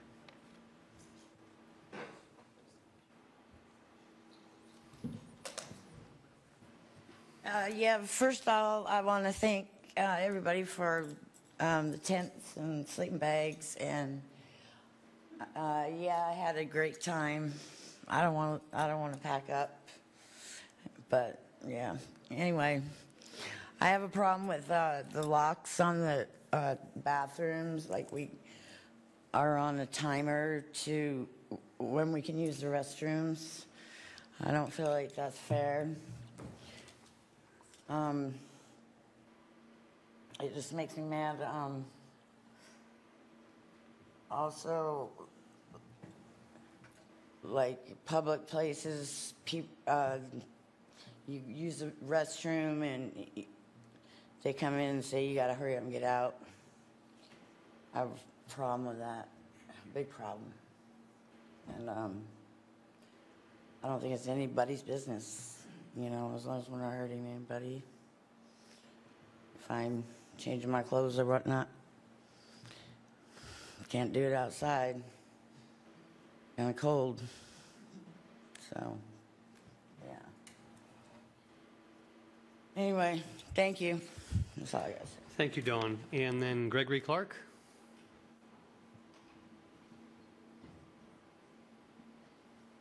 Forgive me, I'll probably be all over the place a little bit this discussion. I'm fairly newish to Bellingham from Everett. I spent time in Puyallup and Seattle. First thing I want to say is you guys have the most beautiful city in all of Washington, period, hands down. It's clean, it's gorgeous, the people are great. There is a slight lack of telephones to call 911. Bathrooms after 6 o'clock. If you don't pay for a coffee, you have to sneak around the corner, which I believe in some cases is actually a sexual offense or predator, something for peeing outside nowadays. So you kind of put yourself in harm's way. Telephones, water, so fresh, hot, and cold. Really, where I would start, honestly, if you get paid, you're usually a target. If you don't get paid, you're usually targeting. And that's how we work together outside, where you're either doing each other dirty or getting done dirty and then turning around the next day. So if we can all just kind of, I like the idea of whoever said maybe training amongst all of us to work together and maybe help let people understand what's going on in our minds. It is pretty lonely out there, and drugs are easy to fall to when you have nobody and it's cold. And sometimes that's how you identify with people. I can tell you if I need something anywhere along I-5 corridor, I look for a backpack and hiking boots if I need to eat. And I don't think that anybody looking out their car windows looks down on us, by no means. I think that everybody wants to add to each other's lives to a degree. I don't think anybody just really knows how to, and maybe not understand it. So either way, keep up the good work. I'm glad everybody's talking and at least communicating. Next president, you got my vote. Wherever you're at. Love you guys. Okay, Gregory, thank you very much. So that completes our 15-minute public comment period. There's extra people who didn't sign up, please. We've already extended the public comment period. They've been waiting outside to speak, please.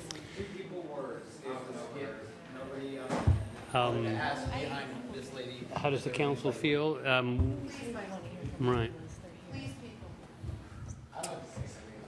I'm seeing divided point of view. Are we all in agreement to hear them, please? Well, we have yet to actually begin our meeting, so please. The sense of the council up here is, I think, to let just a few more people who indeed have been waiting for a long time. But we do meet regularly. We are available by email if you have access to it, and you can come at our next meeting. We are readily available. There just may not be enough time tonight for everyone. Sir, if you just state your name and tell us what you have on your mind. My name is Bennett Mulford. I'd like to speak about my experience being a homeless man in this town.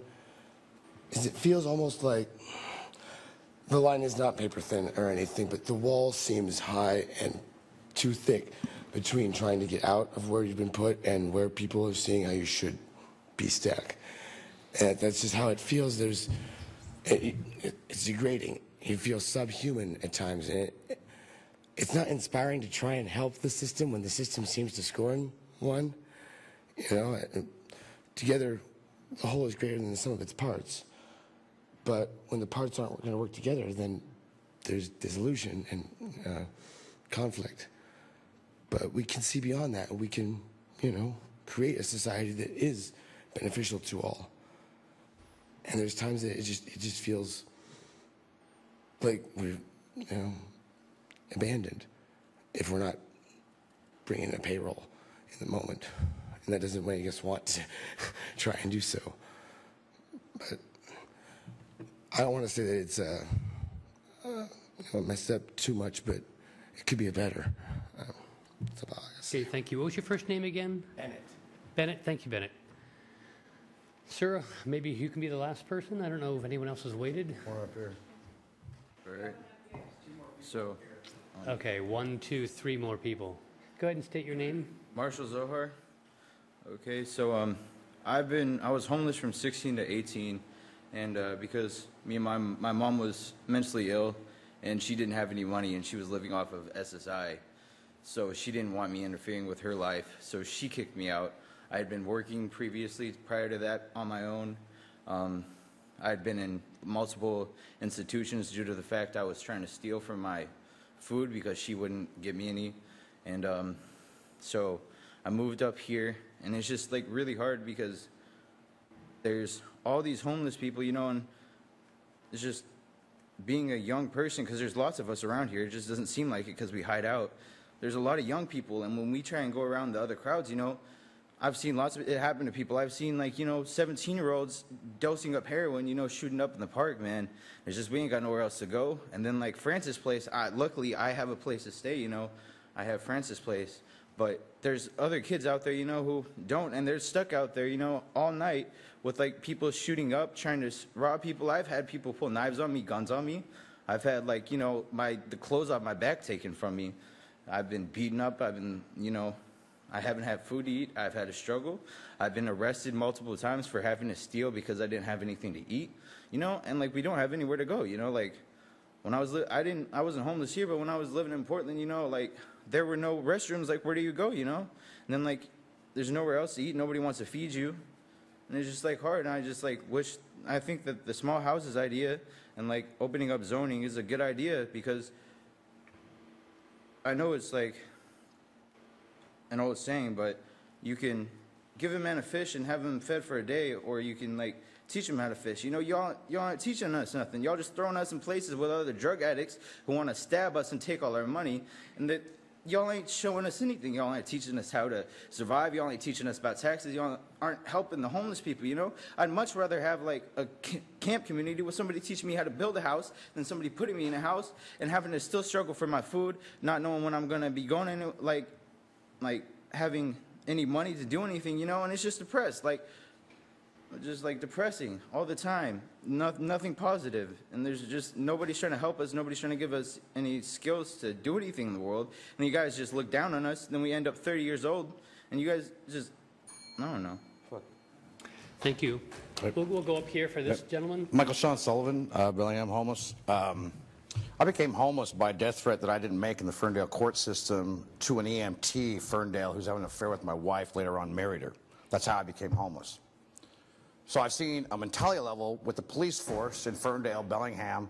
The EMTs, they're very snobby, come off snobby, like we're just nobody. I had a cast on my leg. I displaced my bone a little bit. The way he was talking to me, you know, I just basically, conversation over last summer. But anyways, I've been asleep at midnight, woken up by the manager or whoever was the manager of the property, and 5 cops came with guns drawn. I was sleeping on a piece of cement, trying to stay warm. That's it. But you see, the whole thing with the EMT, they took my daughter away for five years. Okay? I heard that she tried to commit suicide. I haven't seen her for 2.5 years. She's in treatment now. All stemming from a lie by an EMT and my wife. I've been screwed with by the cops. I've been put charges on me for what? Choking a sign? Right now, I'm currently court ordered to take Adderall, which Compass Health isn't giving me. And then with Compass Health, the medical community, the first time I was with him talking to him about this post-traumatic stress thing that I got going on, and I get really angry if I'm not medicated, there's a bunch of other people in front of his door. As soon as I was done talking, you heard the footsteps. Completely unprofessional. I was a head usher at Christ King Church, leader in training. I knew Steve Mason, Jason Hubbard, Felix Anderson. A lot of the old schoolers at CTK small group was an emphasis.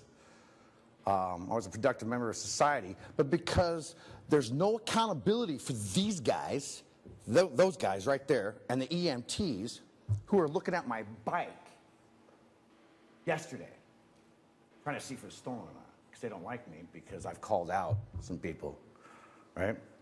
So what I see that you created an environment for crime that you're making money off of because there's nothing for us to do. And you know that. What do you expect us to do? Just follow, walk around and be civil and not break the law? But then the cops come and they lie, distort the truth, manipulate. I've seen it in action. I've witnessed it, and it's absolutely pathetic. I've been beat up by cops, trapping this arm down in the snow while the other one's wailing on me. Don't resist. But I couldn't speak. And you know why I did that? Because somebody audibly said my daughter was screwing with me. For the 200th time, I heard my daughter committed suicide. So that gut-wrenching pain, I snapped. There's a serious dark cloud over the police officers. There is no compassion, man. Time. There's no compassion. And that's serious because there's people out there that are losing hope. And when you don't give them compassion. Okay, thank you very much. And we have, I think, one more speaker over here. Go ahead. Just state your name for the record, please. Neil Cruson. Just to help out the community and the homeless. I've noticed that our payphones aren't as available to the homeless and even people that live indoors. The only reason why I'm mentioning this is because what if a homeless person or a person that lives indoors doesn't have a cell phone and we don't have our payphones available to us to go and call 911? It's just a request on my part and a suggestion. I would suggest, if you would please, keep the payphones in Bellingham, please, because it's not, what's to say that I don't have a cell phone myself? What if I see something where it's like somebody's being hurt, killed, or something's going on, and I need to call 911? Over here at the waterfront, there used to be a payphone. It's not there anymore. I'm not sure or not, but even though at the bus station, the people could probably help me. Doesn't it take a card nowadays over there at the bus station to go ahead and just make a simple phone call? I mean, I'm not sure if it'll still do 911, but my request still would be to go ahead and allow the homeless, even people that live indoors, that, I mean, their cell phone could be broken or the battery is dead, and we don't have a payphone to even call 911 to go and help ourselves. Indoors or outdoor people would be my request towards everyone, just to help out everyone, period, actually. Thank you, Neil. Okay, let's now begin our regular meeting, which consists of report outs of work sessions that occurred this afternoon, committee by committee. Sure, Roxanne. Just a small request for the sake of time. If the item was for information only, could we try to be as brief as possible about it and get to the matters that we need to vote on? I just would appreciate that for consideration. First committee to report out is the Justice Committee, chaired by Councilmember April Barker. Okay, we had 3 items for committee. To let people know, if this is your first time watching this, you can access these committees on BTV 10. through the internet as well. So we are going to be keeping them brief. If you would like to learn more about those, you need to go back and check that. And you can also email us and we can give you bigger updates. So we had 3 items for committee. I was joined with Councilmember Borneman and Vargas. The first one was a discussion on draft resolution of guiding principles for justice and justice-related items. We had an over 20-minute conversation and got through 2 principles. So I was given some direction, had asked council to make sure that they, or at least the committee, sorry Roxanne, I was supposed to keep this short, the committee to, thank you, the committee to make sure that they send me their revisions. I'm going to need to be writing that up and have that in late tomorrow or early Wednesday. So please make sure you get those if you would like to comment them on the 11th. So those will be published by Thursday. Second item for committee was a request to convene jail stakeholders. We talked with Mayor Kelly about discussions on how we're going to move forward to make sure we have access to the jail, especially for our pretrial.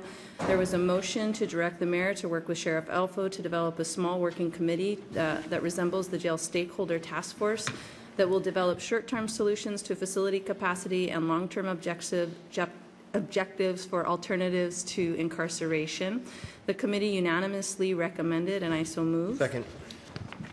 We have a motion before us to ask the mayor to convene a jail stakeholder group with a similar composition to that of the previous jail stakeholder group to work on both short-term access issues for the jail prior to the termination of our agreement to use the jail.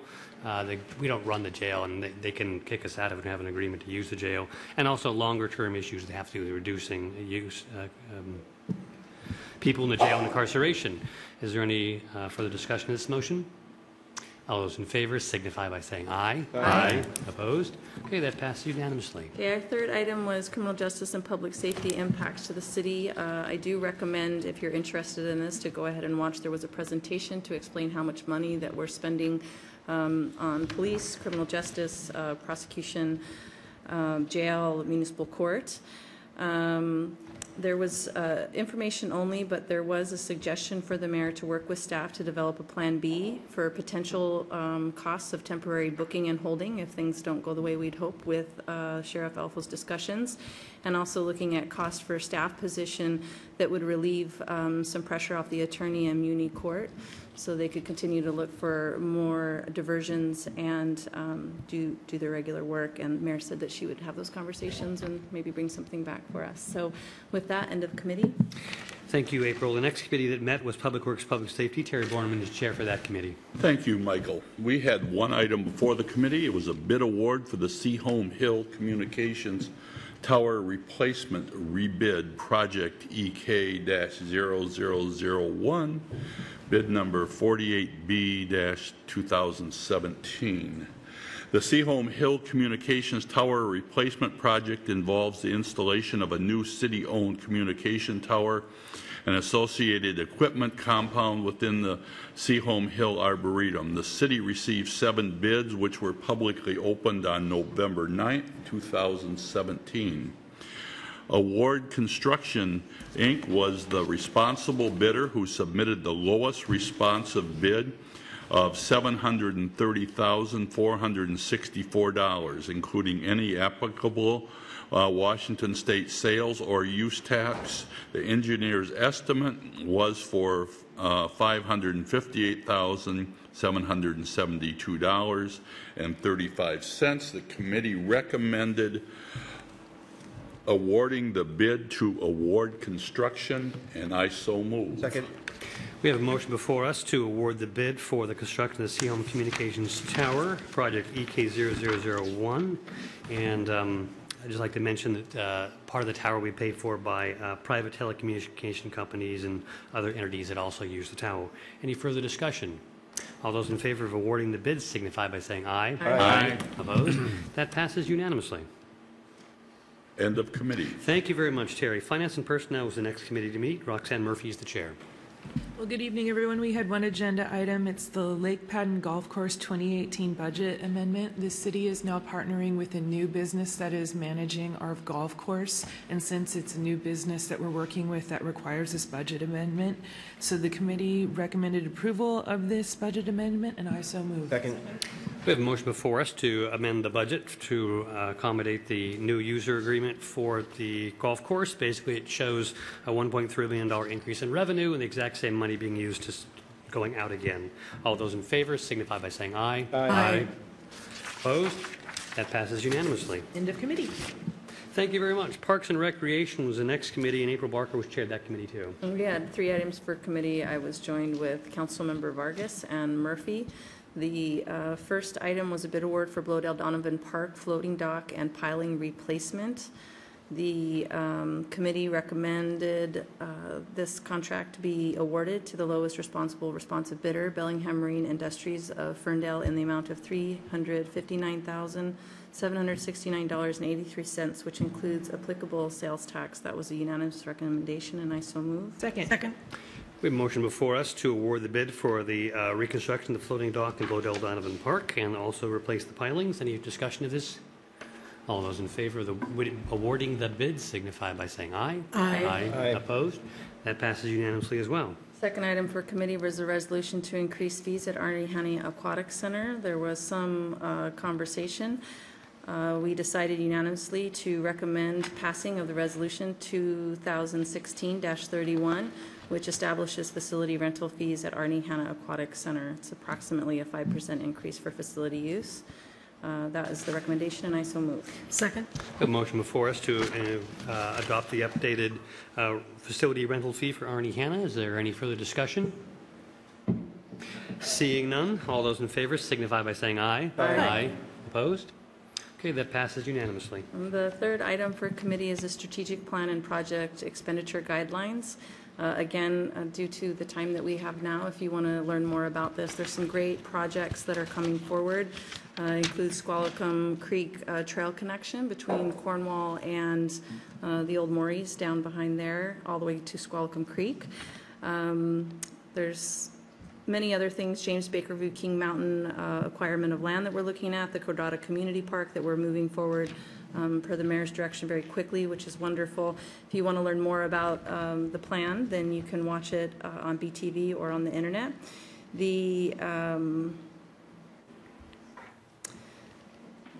The committee unanimously recommended passing of the strategic plan and project expenditures guideline for 2017-2018 Greenways program. And with that, I so move. Second. We have a motion before us to adopt the strategic plan as well as the project expenditure guidelines for the Greenways program in the 2-year period of 2017 to 2018. Over the lifespan of that period, the tax revenue coming in and spending out is approximately $7.3 million. Any further discussion? All those in favor signify by saying aye. Aye. Opposed? The strategic plan is adopted. End of committee. Thank you very much, April. We now go on to Committee of the Whole, which I chair. The Committee of the Whole had 4 items before us. The first one is an ordinance amending the 2017-2018 biennial budget, providing for adoption of the mid-biennium adjustments to the biennial budget pursuant to the terms of state law. Basically, this is the city budget, and we have a 2-year budget, and halfway through that cycle, we make millions of dollars of changes to that budget. Interestingly, no one ever comes to speak on that issue, and no one did again today. There was no discussion, but the details are indeed in your packet, and they've been published several times. We had numerous work sessions on it. This afternoon, the committee recommended approval of this budget ordinance, and I so move. Second. Yeah, okay, we have a motion before us to approve the budget adjustments for the mid-biennium period. Is there any further discussion? All those in favor signify by saying aye. Aye. Any opposed? The budget is adopted. The next item before us was a discussion of the Shoreline Master Program. In particular, a limited amendment that was begun as long ago as 2013. It's been in the works with the Department of Ecology for that long. It's finally coming back to us. At our next meeting, we'll have to respond to a letter to agree to the changes suggested. Basically, this affects only one very small area of the waterfront and none of the area of the waterfront that's currently under discussion for redevelopment. That'll come forward at the next meeting. The third item was a summary of the Bellingham City Council activities for 2017. There's a letter in there and a report. If you would like to know what the City Council has been up to in brief and what our staff has been doing over the past year and our focuses and our priorities, those materials are published and you can go online to find them. The fourth item was a discussion of committee structure. That is, the Bellingham City Council organizes our activities into committees. We discussed ways of reorganizing the committees, which we do on an annual basis, to more effectively allocate work and to get our work done and to focus on emergent issues. For example, this year we added a Justice Committee. The Justice Committee will continue. This afternoon there's a recommendation to restructure those committees to recombine where the various agenda items would be assigned. I believe what we're doing is we're moving Public Works and combining that with the Natural Resources in Lake Whatcom, because Public Works actually handles natural resources in Lake Whatcom. Lead Public Safety is a standalone committee, and then combine Planning Committee with the Community and Economic Development Committee, because again, Planning Department actually encompasses planning and economic and community development. That summarizes that discussion, and we'll assign committee members at the first meeting of the new year. Meeting minutes for approval is the next item. I believe, is there a mayor's report? Did I miss that? Or no, not yet. Well, we do have some meeting minutes for approval. The November 13th meeting minutes. Move approval. Second. Any changes or corrections to the meeting minutes for November 13th? All those in favor signify by saying aye. Aye. Opposed? Meeting minutes are adopted.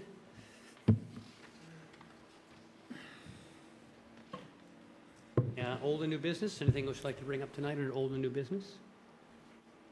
Piki? I'm going to repeat what I talked about this afternoon. Bellingham participated in the Bellingham Energy Prize for 3 years under the Georgetown University Energy Prize umbrella. And I'm going to announce that Bellingham made it to the top 10 of the 50 cities. So this is really great news, and I just wanted to say that there are a lot of people who put in a lot of effort on this, and I'm really proud of our city, and I hope we win. That's it.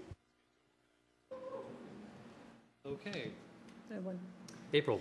So we have the demands from the group that did the camp out, and I know there are things that, Mayor, you've contemplated and the council's talked about. Yeah, great. So, well, one, this is clearly something we've known that we need to make a plan. We were looking at the low barrier shelter and hoping that that would move through sooner than later.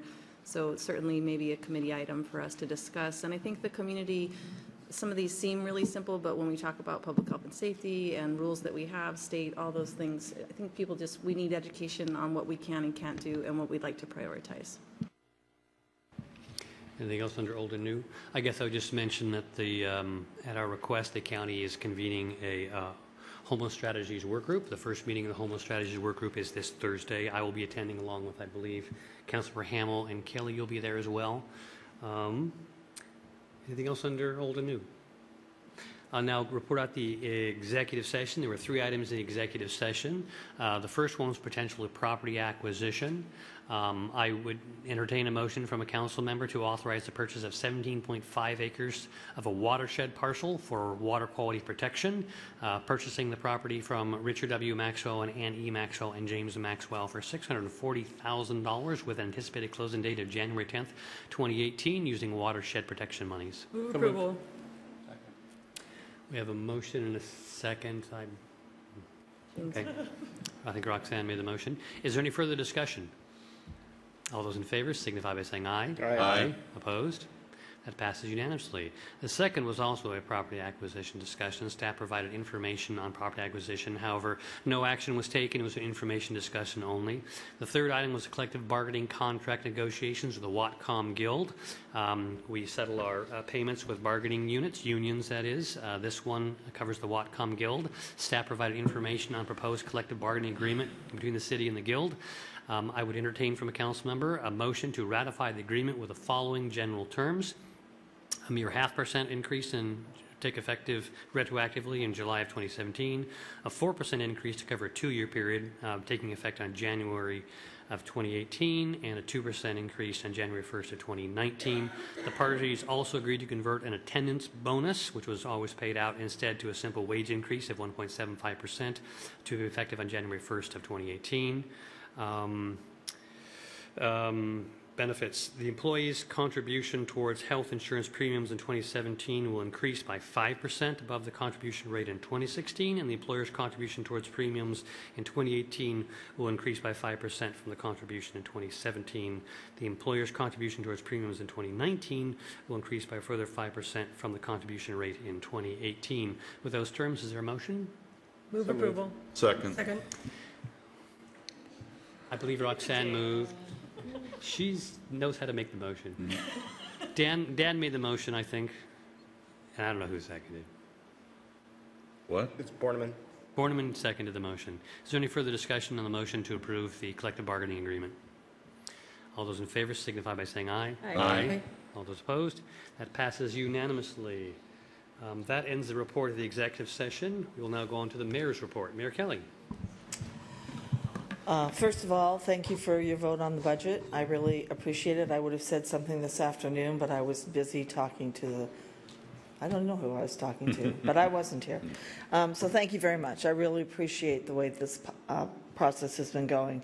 Secondly, I looked at this list this morning that was coming from the advocates, and I think that there are opportunities. In fact, I've already asked for looking for a location for parking. There's a very timely article on the front of the Seattle Times today that talks about their navigation center, which is what we hope our low barrier shelter will be more like. So it's not just a shelter, but it's the support, the case management and the support for the people that are there. And so I would look forward to potentially bringing you back some recommendations on these, like easiest to hardest.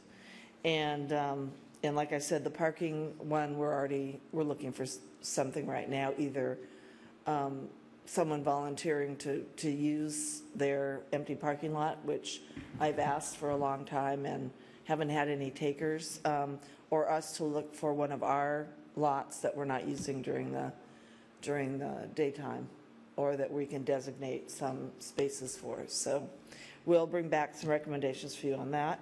I need your approval for a reappointment of Richard Davis III to the Civil Service Commission. Move approval. Second. Motion before us to reappoint Richard Davis to the Civil Service Commission. All those in favor signify by saying aye. Aye. Opposed? Richard is reappointed. And I have three more appointments just for your information. Alexis Blue is going to be reappointed, and Kelly Hall is going to be appointed to the Parks and Rec Advisory Board, and reappointment of Elaine Wood to the Community Development Advisory Board. I have the pleasure of meeting for about 10 to 15 minutes with each of the new appointees to thank them for their volunteer service, to talk about expectations, and to invite them to their appreciation event we have for them in the spring. So it gives me a chance to, what I like about it is it gives me a chance to personally thank many members of our community that volunteer their time to make our community a better place. Okay, thank you, Kelly. And just some comments. You did convene a community solutions work group on homelessness, which included numerous people who work in social service agencies and homeless individuals themselves. We have been at work on this. We identified strategies and gaps in housing services, and we're moving forward on that, including working with the county on implementing those. And I do know from a Coalition in Homelessness meeting several months ago that the idea of a safe storage program has actually been actively talked about. There actually is a private donor who's willing to donate those large storage boxes, but it needs to be retrofitted and made available in a safe way for homeless individuals to keep their stuff safe. So many things we heard tonight, I think that many of us are aware of those solutions. I'm not saying we've solved them yet or even done all we can yet in our power, but these issues are not new, and we appreciate them being brought forward to us. We now move on to the consent agenda. Can I just say one thing, Michael? Ooh, oh, yes. Sorry. Got to move fast. I know. We'll come back to you, Kelly, because we have a motion to approve the consent agenda. All those in favor, signify by saying aye. Aye. Kelly? Okay, it's very untimely right now. But the same presentation that we made at the housing community solutions work group on housing, we will be proposing that to make that same presentation. In fact, we're going to make that same presentation so that the county and the city have the same information that we've been able to generate from the group that we put together. Right. One of the things that's important for the community to realize is under state law, it's counties which are designated as the lead entity in addressing homelessness, because homelessness is seen as a regional issue. So this is why we always turn to the county on these issues. Finally, we'll do something called confirmation and ratification of an ordinance. On November 6th, the City Council did what we call the first and second reading with the first passage of Ordinance 2017-11-027, which is the ordinance relating to the levying of property taxes and establishing the amount to be raised in 2018 on the assessed evaluation of property, real property within the city. On November 13th, the City Council did what we call the third or final reading of the unchanged ordinance, 2017-11-027. And while the ordinance was not included in the agenda bill packet that was published in the November 13th council meeting, it is the same ordinance that was published before. Council members were given copies of the ordinance, and the clerk says read the ordinance into the record. Not the entire ordinance, it was really the title of the ordinance was read into the record. Yeah, our council rules provide that the title of the ordinance, which is usually a fairly comprehensive description, is equivalent to reading the ordinance. It's not the entire ordinance. And Councilmember Murphy did indeed read that and give that description. To put a final bow on it, I move the council to confirm and ratify Ordinance 2017-11-027. Second. Thought we were confirming a Supreme Court justice here for Ordinance a minute. 2017-11-027. Is there any further discussion on the motion? All those in favor signify by saying aye. Aye. Opposed? That ratification goes ahead unanimously. There are no final readings of ordinances. Is there any further business before the Bellingham City Council? Seeing none, this meeting is adjourned.